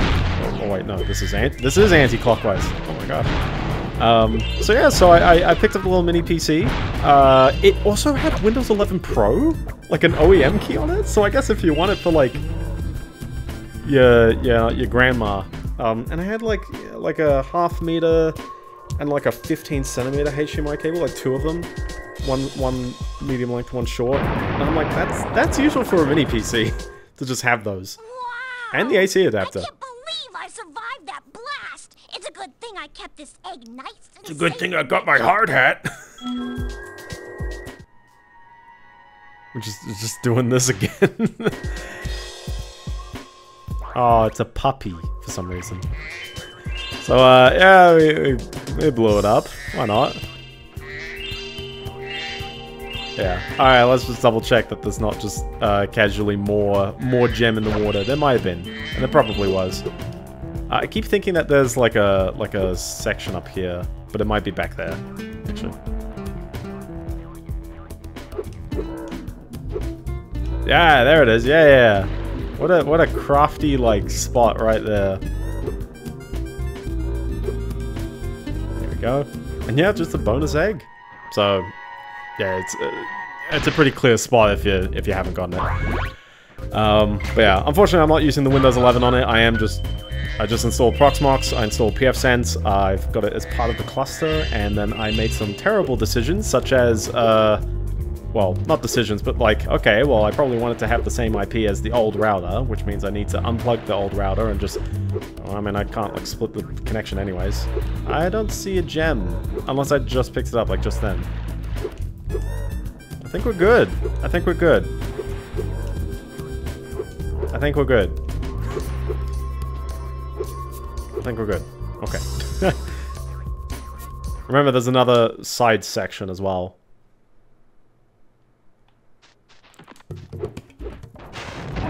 Ooh. Where are you pulling those from? Whoa! Whoa! Can I charge it from his back? Oh, hold on, let me see if I can charge it from his back. Yeah!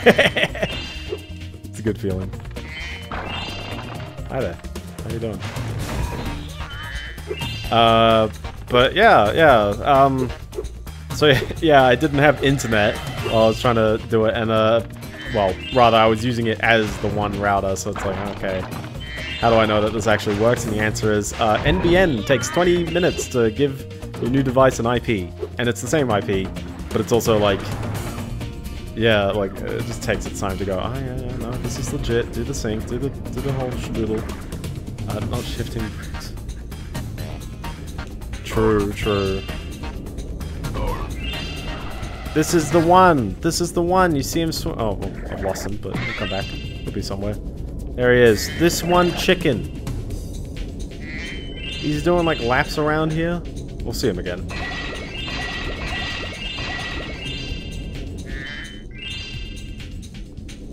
But never gonna see you again. Oh. There it is. You get a skill point for hitting that one chicken. It is referred to as the funky chicken.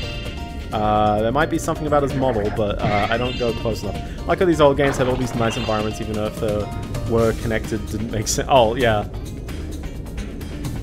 I still like them. Like, even if they feel a little empty, it's like, I don't know. Like, you got these shells over there. You got, like, these, like, fun mounds. When you throw all the enemies in, then it makes a bit more sense as well. I think it's because you got, like, these weird portals, so it's like, there's something significant in here, but... Yeah, and especially as well, like, Mario 64, the hardware is so much more powerful. Even though it is a much older game, the hardware is so much better that you can provide some fun detail in places. But then also, Mario 64 is a bit of a weirdly empty game as well. Now, Majora's Mask, that's the serious stuff. The tunnel is chock full of Rhynocs and floating mines. The only way to retrieve that egg is to defeat every single Rhynoc in the tunnel. Alright, if you were thinking like, oh, what if I miss a Rhynoc? Don't worry. You have to. Fortunately, it's only left and right. It simplifies the work here. And you also don't even have to hold square. It does it for you. But hit a mine, you die. Miss a Rhynoc, you don't die, but you fail. Oh, we're just gonna nail it first go, are we? We're gonna nail it first go. Nice. This egg has surprisingly good fluid dynamic characteristics. From now on, all of our submarines will be egg-shaped. That's a very fair statement. Hail to the king, baby. Aliens are real. The government said so.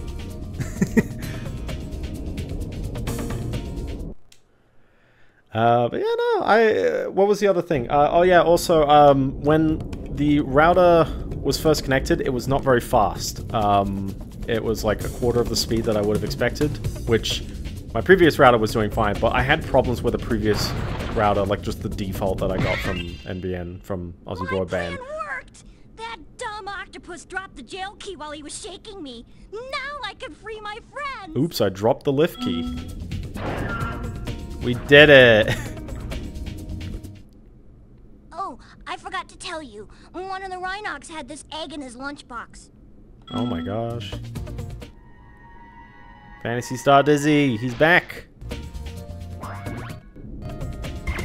Here we go. So we've done the side areas, which means this should be the last few No, wait, no, there's another side area, I forgot. There's 3 of them, and I missed it. Swam right past that one. There's another side area. Is it up here? Yeah. Catches you off guard that you got a 3rd one up here. There it is. Just cash. And this brings one of my favorite mechanics that was in Spyro 2, but not very often. Pluto the Rhynoc has challenged us to a naval battle.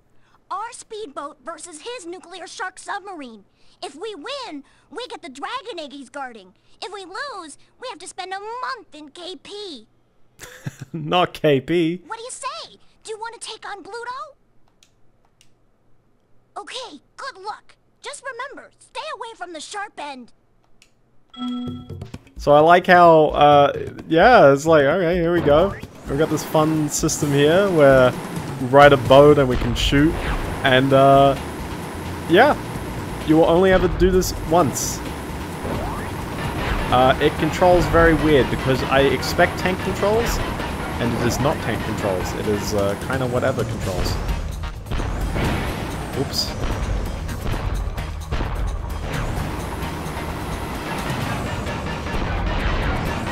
Yeah, take some shots. He's got a bit of health though. But this reminds me of the remember the... Oops. Oh yeah, I gotta get the boxes too. Hold on, I'm getting the bow. Touch the spiky end.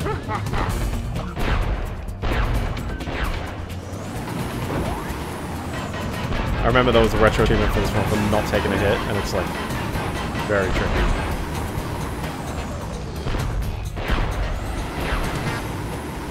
Especially for that, I guess. Oops. Alright, hold on, let me bail. Go.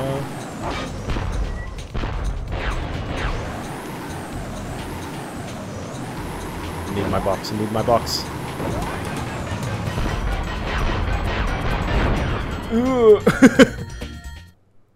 Wow! That's the first time Bluto has ever lost! You got a lot of talent for someone so purple. I hope this egg was What do you mean? What do you mean? What do you got against purple people? What do you...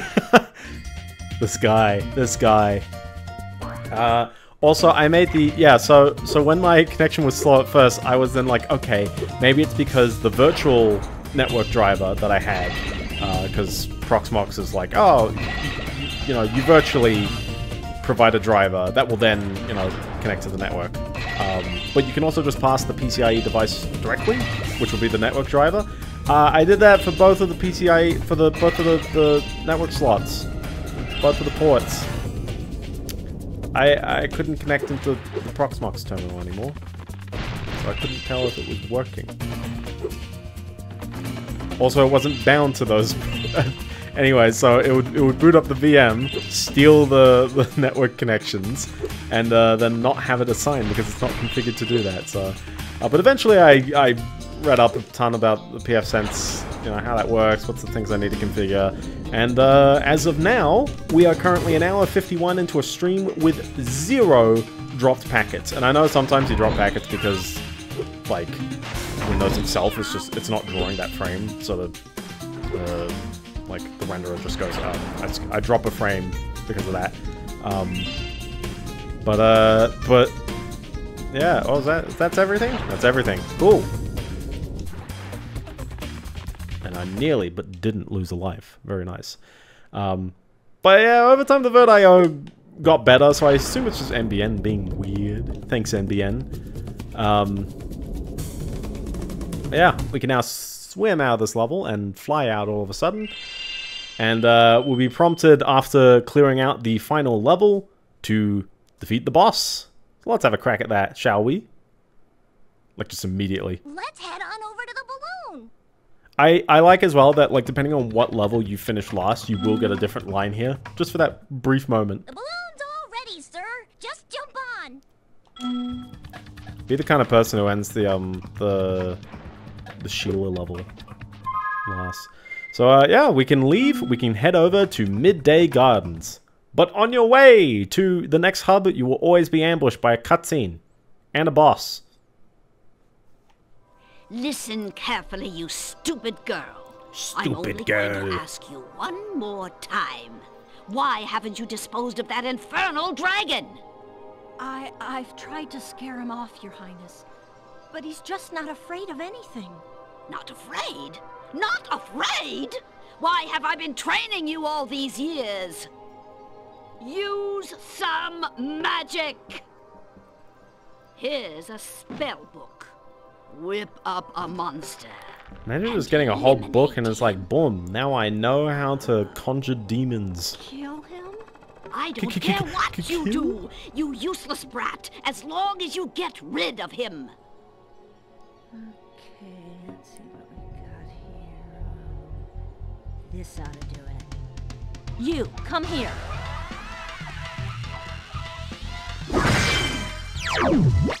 Ah! I'd be terrified. Whoa! And he's green. Nice. How much of the game? This is... there's 4 worlds, and that's almost all of the first world, but I will continue on just a little bit, because I want to get the next character and then come back and clean up the few things I couldn't do on that world. When I heard the sorceress was planning to ambush you, I got here as fast as I could. No worries, though. This wussy green toad will be no match for the two of us. If you're really Australian, you'd say Narries. But yeah, here's a boss. The bosses in this game are actually kind of serious. Like, the first game, they were a bit of a joke. This guy, he's not too bad. You just charge him, hit him into the lava, and then Sheila will do a coup de grace, and then he'll proceed to chase you kind of scarily. It's like, oh, this music is also like... it's very minor key, very dramatic strings as well. It's got these fun, like, synth noises in the back. Some Dramatic drums. Seriously, I feel like Stuart Copeland's really outdoing himself on this one. Now you can't rush this guy right away, but fortunately he doesn't hurt you. Well, the fire hurts you. If you want to run into that. We're gonna have to wait a little bit. Be patient. We'll almost be there. Oops. Come on. Come on. Yeah, I should have really grabbed like some butterflies or something right now. Just chilling this fight. Seriously, he takes a good number of hits as well.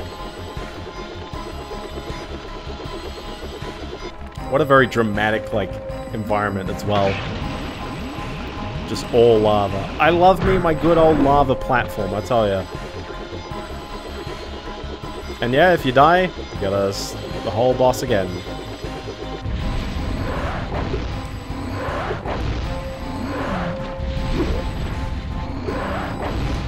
Yeah, he means serious business now. He's starting to go a bit quick on the flames, but hey, it's not too bad. I've done this tons before, though. I guess that's the thing. I love the sparks when he only sparks on screen right now. Oh, whoops. Oh, I cut that one a bit close, didn't I? There you go. Give him a ground pound and he ain't coming back. Rip. Also a rainbow. There's only so many animations, unfortunately, but you get an egg. You get an egg for your troubles. All good. So, yeah, I don't have too much to say about a router. It sort of just works. Lava is about it. True, I do prefer a good bit of lava. What was this one? I guess it would have been Metroid Prime. I guess just like a game without bottomless pits. They used one. And here we are. Welcome to the second world. Was in the kitchen. That's why that comment was delayed. There's no worries, no walkers. Okay, Dragon. You've managed to survive longer than I expected. But you haven't the slightest idea what sort of dangers lie ahead of you. I suggest you grab your cat friend and whatever eggs you found and hightail it back home while you still can. I'm telling you this for your own good, you know. You know, I'm starting to see what Hunter likes. I mean, you know, GF who gaslights you. The bro's got some taste. Let's keep my involvement in this world a little minimal, shall we? And let's just go for the character who's chilling over here. Ah, my good friend Spyro. The sorceress caught this naughty bird letting off rockets in her fireworks factory. Better than a naughty dog. I'm willing to release him into your custody, provided you pay his outstanding fines. Oh, how bad is it? Oh, 700! What a sucker. That is, it's a far, far better thing you do today, Spyro, than you have ever done, and, well, so forth, etc. You get the idea. So I will say that the little the green G5, it's normally $400. Amazon did not list the actual original price. I just seemed to see 280. I went, oh, seems good. I would never. Sergeant Bird, 90068. If you feel that way, I'm sorry. You say that. I think you'll have to find your commanding officer for that. Hey, what are those things? These are the latest military hardware. DBX-9 rocket launchers, state of the art. So why Isn't the DBX-9 an acid mod? I have limited ammo, and I wanted to conserve it. For this. Ooh, ooh. Hey, where'd you come from? I thought dragons had all been dead for 1,000 years or something. Well, the rumors of our extinction were slightly exaggerated. We just wanted a little peace and quiet. Well, if it's peace and quiet you want, you should stay clear of my homeworld for a bit. I reckon I'll be blowing up Rhinox for weeks. Cheerio! I'll be blowing up Rhinox for weeks. We'll proceed to cram it into the end of the stream. I believe Sergeant Bird is still Tom Kenny, by the way. The bro is versatile. I'll tell you that.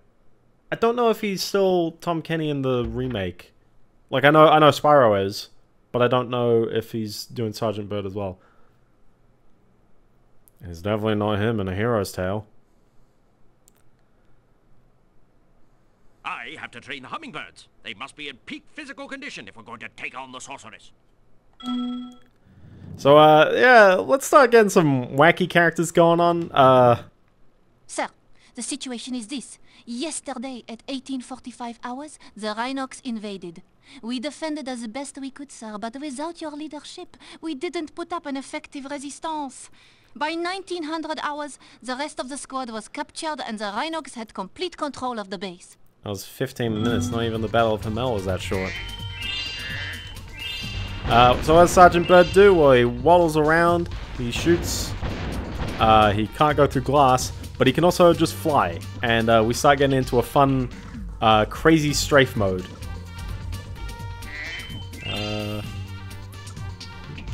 There you go, so you can press L1 or R1 to just go whoosh in that direction, or hold both and you can control it with the stick a bit more. Be careful not to walk right back into the portal though. He's got a jam vibe though. It's pretty neat. This is the point as well where the levels start getting, I think you get 500 gems a level now. Yeah, so we're gonna have some more goodies to pick up. But yeah, nearly done with that world. We'll finish this. We'll go back for that, and yeah, you can also say hi to these hummingbirds. Welcome. So yeah, so the goal of the level is we gotta free all 4 of the hummingbirds, all 5. Sorry, I can count. There were 5 there. I'm gonna press which button is it to bring up the GUI? Pause, I guess. Yeah. You gotta pause for it. I swear there was like a dedicated button in the previous games. Recommend you take the enemy out with your rockets by pressing the circle button, sir. Oh, I got flower potted. But yeah, this green G5, it's pretty neat. It's pretty low power. It's probably lower power than my previous router. And doing it all myself means I get all the fanciness of whatever you get out of pfSense. The rockets are not strong enough for this chest. If only there was something strong. Buck Bumble? This is very Buck Bumble vibes. What would I not? It's time to rock with the Bickety Buck Bumble. Such a jam. Anyone who doesn't say it's a jam, I swear, that's a jam. Buck Bumble is proper underrated. Oh, hi there.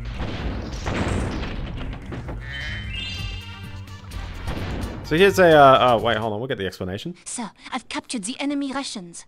They won't march far on an empty stomach. Oh, rations. Oh. Man, it's been like 2 years, hasn't it? Since World Event. I know, right? Sir, the Rhinox have blocked the way out of this next cave with a security door, and I don't think you'll be able to blast your way through this one. Recommend you land on the weights and carry them to the pressure-sensitive security switches either side of the door. Recently I played a game called Bee Island, and only just now I realized one reason I love it is because it's always fun to press the triangle button once to look down, press it again to look up. I do like games that, like, even if they're not mechanically like other games I love, it's like, hey, it's just I get the vibes and the feelings and the aesthetics. It's if anything, that's the reason why I love Batman Arkham Asylum, and for everything I rip on that. It's like, the reason why I love that game is because there's just parts of it where I'm like, oh, that's like Metro Prime, and I love it. The other end is bees using actual anti-aircraft guns. I was gonna say double A because we were talking about quadruple A earlier. Oh, get him. Get him. Nope, I'm dead. I'm dead. I'm out. I'm gone. This game's a bit meaner in terms of you're probably gonna take more hits than other Spyro games, but I don't think it's mean in terms of like... oh yeah, we can hit the gophers, can't we, as well?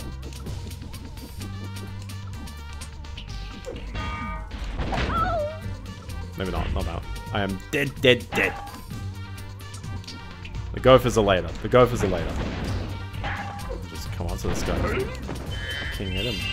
You know the Game Over song from Total Distortion? I do not. I'll look that up after stream. There's a lot of like good jams all over. There's a lot of like really good retro games, and I hope I'm participating in the Retro Achievements Dev Jam. They're currently doing one for the TurboGrafx CD, or the PC Engine CD as it's referred to. So I'm gonna do a set for Vasile, which has a brilliant soundtrack and gameplay that I am not confident I know anything about. But I know the soundtrack, so that one's just like jazzy. It's funky. It's like is this music for a strategy game? Whoa, okay. So yeah, still working on that Singstar set. I'm very close to the end. I'm gonna aim to try and get a QA-able by the end of the week. Keep fighting the good fight, sir. We're almost there, and I'm right behind you. Thank you. But yeah, Singstar is a pain to track memory, given retro achievement limitations, which do exist, and it's fine when the game's more straightforward, but when it does involve pointer chains and lookups, and it's like, yeah, you can't... You have to do stuff in 01 time, or the number of instructions you have. You can't do loops. You can't do like too many lookups or conditionals. It's got to be very straightforward. So maybe that'll change one day, but for now, it's not. So the Singstar logic is gonna have to gonna try my best. But if I can figure out the leaderboards, because when you're in can we get the line of dialogue, or there we go. Keep fighting the good fight, and then sir. I blew up everything. Cool. Alright, so these bombs, because of course Penguin gets bombs, will help us in the good fight, because now we can take out the gophers from earlier. And I forgot to get these bottles, so we'll get them in a bit, but there is a skill point waiting for you if you can blow up all the golfers? Yeah, blow up golfers as well, apparently. But no, the gophers. If anything, the golfers would love me defeating the gophers. I love this top-down camera angle as well. It definitely helps a ton. Now, if only I had, like... I know there's, like, one gopher just chilling there. And I know I need one more bomb. So I'm gonna go all the way back. Oh, well. Why not even take out this guy? Get him out of here. Get him out by Friday. Yeah, I hope that when I release that set for Singstar, even though, you know, most of the magic is the emulator, the game itself, and the website for sort of having the infrastructure. I'm just doing the finishing touches on specifically just, hey, Singstar.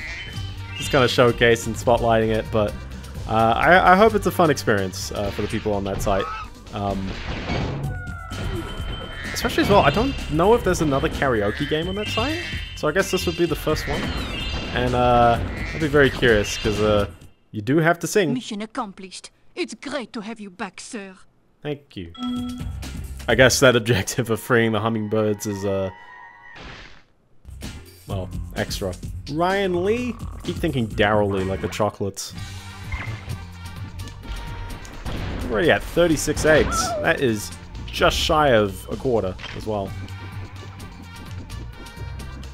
There you go. Hold on, line it up.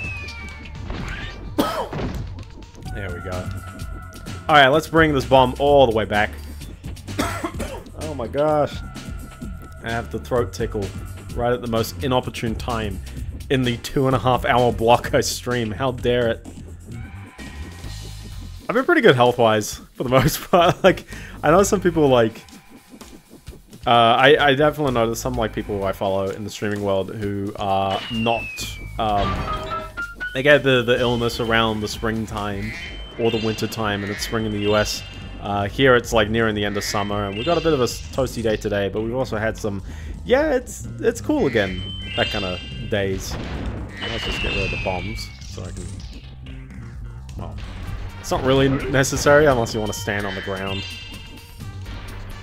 I like this little tunnel here. Underneath that one bit. And one of the hummingbirds is here as well. This is a very, like... I really love the structure of the Metropolis level. I'm ready to be debriefed, sir. From Spyro 2. And I get the vibes on this one. I want to say they shared a very common level designer. But maybe a level designer was shared on lots of levels. Like maybe it's just like, I don't know, I'm overseeing every level. I draw out a flow. But think about it, like I still miss like this era of games when it's like it's 3D and they're like, yeah, we're gonna use that 3D. We're gonna give you flying characters and like ledges and tall jumps and stuff like that. And I miss that. That's cool. There are so many games that are just so flat now. Or if they're not flat, the climbing things is not like an actual feat because you know, yellow paint. We've been through that conversation before.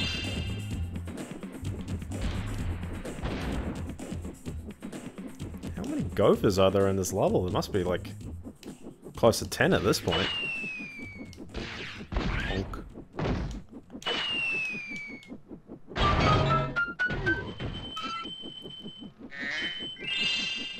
There we go. One more hummingbird to hum for. Do you like how the music just kind of casually stops for a bit too long? Yeah. Reporting for duty, sir. Reporting for duty. I need more bullets. Now it's an oldie. It's an oldie now, apparently. It's not that old, is it? I do know, is it this game? I think it actually is this game. There's like a risk of like some gems actually falling off the level, and they properly handle that and they'll respawn them kind of where they should have started at. But it does happen sometimes. It'll just be like, oh, it falls off. Never to be seen again until 2 seconds later. Like here, it's like you're just hitting these guys in the air. It's like you gotta just find those gems again at some point. They're gone skis. Oh! And there go all my bombs. Need to grab some more. Yeah. I think I've said this before, I am tired of singing Never Gonna Give You Up. I then realized that the single player career is a little weird. Here's some pro tips I found while developing the set.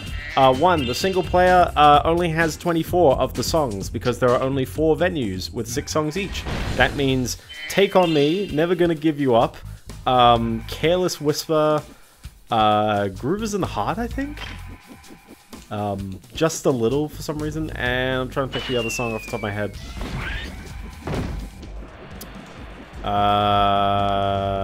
Ace of Spades. All not in the career mode because they're just not there. You can't pick them, and therefore the game will never suggest that they're a favorite song. So we'll never suggest them for the other events. Also, at the ends of ranks 1, 2, 4, and 5, you'll have a challenge where for the first 2 they're recording gigs, and it just goes, here is your favorite song, we think. Sing 6,500 points in it, which shouldn't be too bad, and you're forced to do that in order to continue. But then at the end of rank 4, you get randomly chosen 3 of your favorite songs, and you have to score 5,000 points in each. And the last one, there's a skill point for getting all the gophers. And for the final one, 3 songs it picks, and you have to get 20,000 points total. It's definitely, you know, the trickier challenges, but it's not the worst. I love this tunnel as well, the Tunnel of Doom. Ooh. I'm pretty sure you don't need any, you don't need any bombs going in here. But weirdly, those challenges after ranks 4 and 5... Before I was captured, I recovered this egg from the enemy, sir. This egg. The rank 4 and 5 challenges, if you fail them, or proceed to hit end song 3 times, the game doesn't care. It will tell you in the emails immediately after, and then it just continues. It doesn't care. Which is a very, very odd, I guess, thing for the game, to not even check the final, like, thing, the final mission. And given that, like, you know, if the recording gig sessions require you to sing a song with a certain level of points, I don't know why they don't at this point. So after that, all you gotta do is just cruise through songs, get up your rank, and eventually the game will just finish. Which is very, very odd. How many gems am I missing? We'll probably see on this screen, won't we? Oh my gosh, 34. So if I need 34, that means I need to hit 89.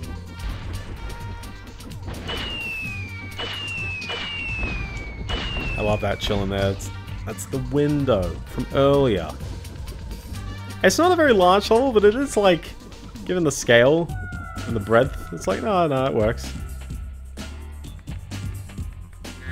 Waddle in, waddle in. This is not going to be enough gems. Oh, it might be. Given how many, like, 5 gemmers they put all over the shop, it actually could be. That's a 10. Oh, that's it! Oh, well, especially when you walk past it there. There you go, that's it. Woo! 500, baby! Level complete, baby! There we go. Very, very nice. Alright, let's return back to the previous world and clean up the few loose ends of World 1.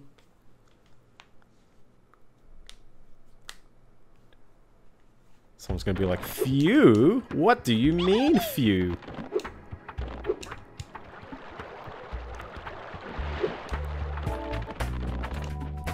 Also, Sergeant Bird's just chilling here. I have assessed the situation. We need 5 men to operate the whirligig.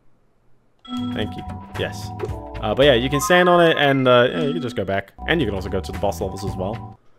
There's no like hole where the boss levels are, unfortunately. Not like Crush's dungeon just chilling there. But I don't mind it. And alas, we are past the point of like, you know, boss levels.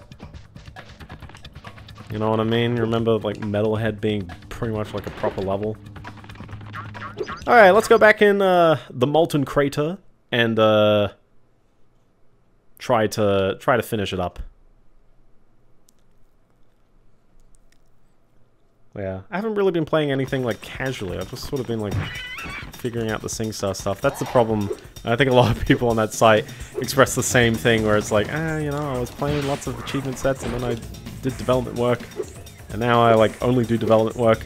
I'm going to try to not burn myself out too much. Like, Singstar's certainly demanding a lot of my attention, but I hope that I don't have to spend as much time on other sets, and I just kind of trickle them out. I'm just off to the Tiki Lodge for some R&R. Okay, sure. Not saying I'm going to do like complete downtime, but we'll see. I'm playing a game of hide and seek with my friends. I want to play some games at some point. If I can't find where they've hidden their heads, they won't let me join the Tiki Lodge. Help me put them back together, and I'll make you an honorary member. Wow. Alright, so we're going to leave that head there because there's a skill point for getting all the heads, put them right next to each other. Also, look at these, like, Fruit Loop Toucan Sams going on. Also, all these birds keep respawning, so don't even, like... I don't think you have to worry about them for gems. They're just gonna do their own stuff. But yeah, go over to this guy, pick up his head, try to get the heck out of Dodge, watch out for the Toucan Sams, and we're good. As long as you don't put the heads on the totems, you're pretty much set. Oops. Oops. Well, not on the totems, on their bodies. Oh, it's just a regular chest. Wow.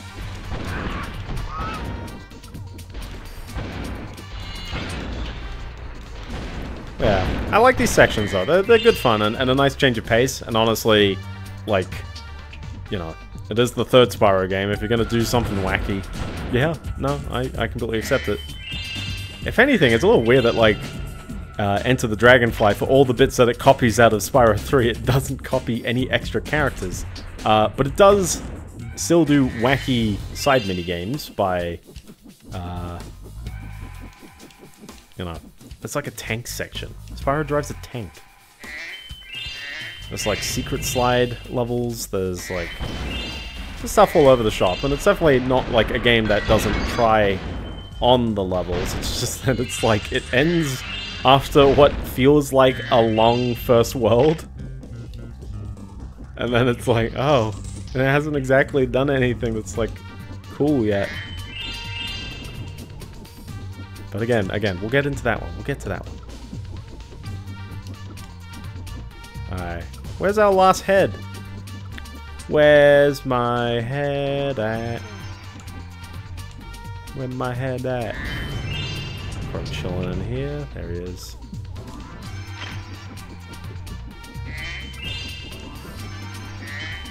I don't know how many gems I need, but alright, here we go. Here's all our heads. Oops. Yeah, that's close enough apparently. They all dance around and you get a skill point. How many skill points are we at right now? We got the one in Sunny Villa. We got 2 in Sunny Villa. We got 2 in this level, because remember, this one had the supercharged wall. There was one in the Seashell Shore, and then we would have had one in Sergeant Bird's base, so we're actually at like 6 now. Very nice. There we go.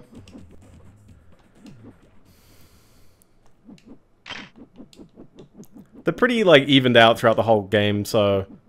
because what was it? Spyro 2's kind of, like, front stacked. Where, like, the last one that's in a level is, like, Ski-Lost Badlands, which is one of the earlier... Like, yeah, there's 16 in the first game. Oh, sorry, in the second game. 4 of them are dedicated to speedways. 3 of them are dedicated to bosses. That only leaves you 9. And, oh, not Ski-Lost Badlands, but, like, like, Aquaria Towers has one... Colossus has one for the perfect score on the hockey. Horicos has one for the windmills. In the lodge. Idle Springs has one for standing on the platform. And then it's like Scorch is like Hill the Coconuts. Fracture Hills had the supercharged course, and Ski-Lost Badlands had like 2, right? Well, yeah, I see that one remaining gem. I hope it's not a bad omen. Hope it's not a bad omen. I see that one gem.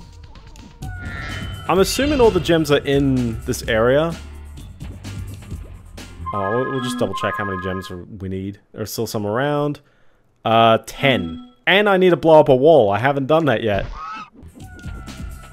Whoops, whoops. That's the real danger. Never mind also dropping the heads for touching those things. I haven't blown up a wall. Man, if only there was a clear wall where I could shoot. Nice. Isn't that weird? There's 2 walls in this one level. This one's not a skill point though. Luna, Luna. For all the Sabrinas I know of, I don't know any Lunas personally. What is Luna short for? Luna New Year. I guess I'll do just another look around, but hopefully. I mean, I don't remember, like, I don't recall there being any spot in the supercharge area that I would have missed. Dude, these guys are mean, because they'll, like, try to follow your height level.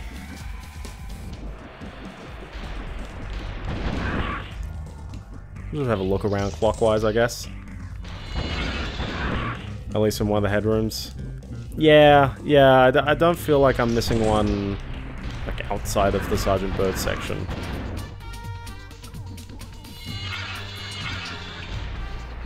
Well, I'm missing 10. So, like, ideally it's like, okay, there's one yellow gem just chilling somewhere. But we'll just keep checking. So I came in that door, out that one, go up through here. And we're in this room where, unless there's like a balloon somewhere, which there isn't. Because that's the thing, is that the balloons will throw you off. I think I've done the lap. I can't think of anywhere else here, so it must be outside, I guess. It takes like no time to keep going in and out, because it's like, oh, all those enemies respawn anyway, so. Oop. Darn excavators. Oh, well, there you go. What? 10. Easy. There's a bit of a gnarly jump, not gonna lie.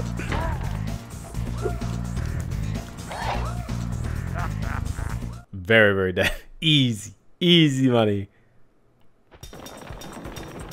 Well, let's get the heck out of Dodge. Now, there's one more thing. And personally, I've never done it in this order, but I'm pretty sure I can do it now. Which is that sign. I think, after defeating the boss, you can go back to that sign.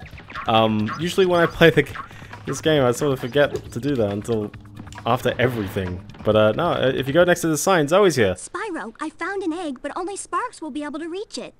There's a small hole that leads to a crawdad farm. Will you crawl through this tiny hole and get the treasure that's on the other side? Crawdad Farm. So after each world is a little bonus level. It sort of looks a little weird because it's just like the adventure continues. What do you mean? But these are some bonus. That's what exactly. These are some bonus Sparks Hello, levels. Sparks. Maybe before you take on the nasty crawdads, I should give you some help. To start, Also, let's is Zoe practice smaller shooting. all of a sudden? Press the circle button to shoot these targets. So Sparks plays like a almost a twin stick shooter, except you only have one stick. You have a dual shock controller, and they didn't do it because they can't assume that. You can also move quickly by charging, like Spyro. To charge, hold down the square button. Use your charge to chase down this fast enemy. I'm gonna do it without charging. Or can I do it without charging? No, we gotta do it. Pretty much works as you expect. I want to hear Sparks talk. I think I'll say. Will he actually? I don't think he'll say something. I think you gotta wait until the speedway. Oh my gosh. Come on. There we go. I have annihilated that bug with the power of my wings. Now for the hard part. Being a maneuverable dragonfly, you can also slide in any direction. Why doesn't Sparks explain anything? Oh yeah. L1 or R1 button. Hold on, I'll try and do my interpretation of it. Try sliding up and down to hit the targets in this room.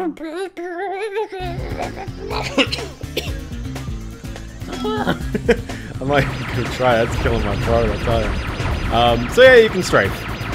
It's like a strafe lock. So doing that, you'll always aim in that direction rather than going in the direction you're looking at. On your travels, you'll notice butterflies that give you health, just like in the Dragon Worlds. Not only Are you telling me this is not the Dragon World? Will World? give you special powers, though only for a short time. Just eat any power-up butterfly, and then press the X button to use that power-up. Your power-up is shown in the top right of the screen. So you get these little power-ups. You can use it or lose it. There you go. So they're little fun, like, you know, differences in shooting, I guess. This is a dragonfly level. But yeah, I love this, like, mechanic. And every world's got a Sparks level just chilling here. And it's like, I don't know, it's just very fun and interesting. Looks like you're ready, Sparks. If you need any more help, just choose the help option from the pause menu. But yeah, they do have to stop and explain it because it's like, it doesn't really control like Spyro. It's only going to alienate some people. Dragonfly. Oh, exactly. Yeah. All of these Dragonfly levels, by the way, have a total of 1 egg and 200 gems, so they don't take very much time, really. But they're good fun, and I think they'll be good good ends to the streams. Also, Sparks does not take quite the full damage. It's got a health bar. Whoa!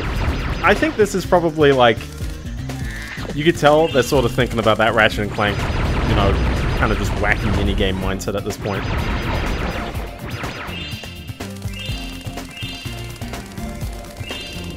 And this level is probably pretty straightforward because it's just like picking up, you know, certain colored keys and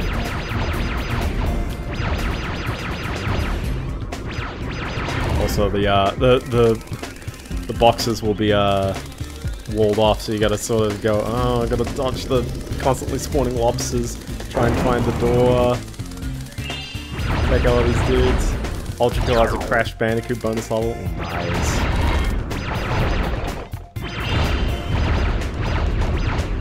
There we go.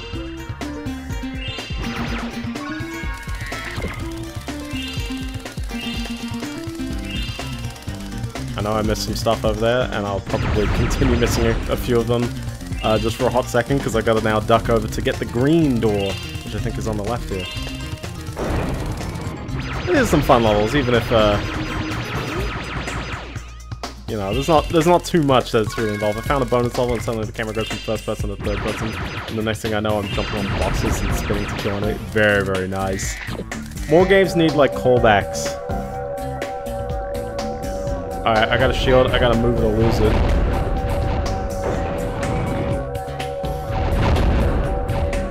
What am I doing in here? Hit the switch. That's a sound effect straight off the same DVD that they took sound effects from in Crash 3, isn't it?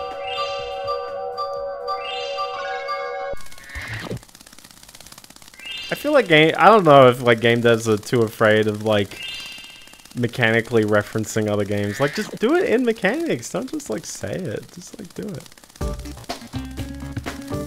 Fishing level? Heck yeah. Oops.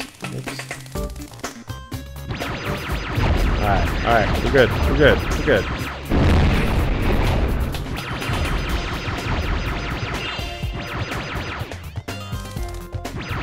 Visual novel level, very, very nice. But what's another game that's reminding me of that with a visual novel level? Super Paper Mario's got a visual novel level.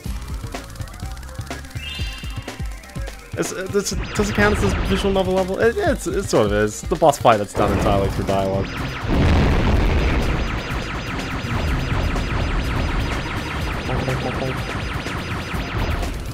There we go.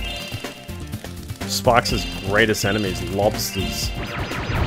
Do some people, like, I wonder if anyone, like, watching this now or VOD, Fallout 2 also has a bit of true. Depending on how you feel about it, some of the Fallout, like Fallout 3 is a visual novel. You do that with Fallout 1 as well. I unfortunately did not get to do that with Fallout 2 when I played it. I had to wing it. Now we have big lobster fight. Apparently, killing his big meaty claws causes him to fire fireworks at me. It's not that bad because he doesn't really go anywhere. Now what can he do? Oh, he can do the fire, I guess. And then he explodes, because of course he does. And this reveals Nora. I thought the master was Fallout 1. I thought Fallout 2 was, I wanted to say it was an Enclave guy, but it probably wasn't. But yeah, no, I thought the master was Fallout 1. Are we good? I think we did. Yay, we did it. 2008. What a wonderful year. It was 2008 was not Year of the Dragon. It could have been 2000 had I not picked up 8 gems in the other world. But we did it. That's the Sparks level. There will be more Sparks levels that play sort of like this at the end of each world, and we shall encounter each one of those as we get along to it. But for now, that's the entirety of World 1 done, as well as also the Sergeant Bird level. You've beaten the Crawdad King and found the lost egg. Not only that, but some of the dragon magic seems to have rubbed off on you. Now you can pick up gems when they're even further away from Spyro. This is actually also a reason to do these levels now, because there's a proper upgrade somewhere. But it's not really, I don't know, they're just gonna tell you. So okay. We'll figure out more of these power-ups as we go along, but hopefully that helps me out in the long term. I'll pick up some gems that I've never... I was like, man, they're far away. But yeah, we'll fly over and we'll call it here. The second world. We got some good progress. We might as well show the egg names just for that. Yeah, who was the Fallout 2 boss?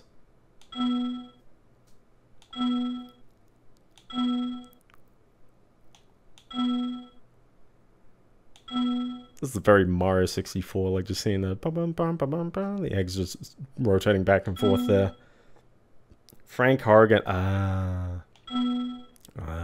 There we go. So yeah, there's the Sparks levels just chilling there. And yeah, wow, bang on 25. Wow. Cool. Okay, good stuff. Alright, with that, I would like to thank you all so very, very much for watching. Yeah, Enclave, yeah. If you enjoyed the stream or not enjoyed it, or if you watched the whole thing or parts of it, you can, yeah, follow or stuff. And yeah, I hope you really, really enjoyed it. That's all good. Yeah, VOD will be on YouTube. I'm having a good string of uploading the VODs, like they're processing sooner, but they're on Twitch anyways. So if it's not out, you just watch it on Twitch. It's all good. Yeah, feel free. I don't think I say this very much. All the VODs are all like Creative Commons, whatever, on YouTube. So literally, just you can, you know, I give you permission. You can download, you can do whatever. Keep them around. I keep them around as well. So in like 50 years, when the internet is destroyed, you can probably ask me. I'll like find a USB stick, give you like some videos, that kind of stuff. I don't know. So. Sleep tight, eat your greens, don't stay up too late, and also remember it's Valentine's Day on Wednesday, so make sure you gift your Valentine the gift of a Super Bowl victory Yeah. I should have started with the Super Bowl. Oh. See ya, everyone. Have a good one.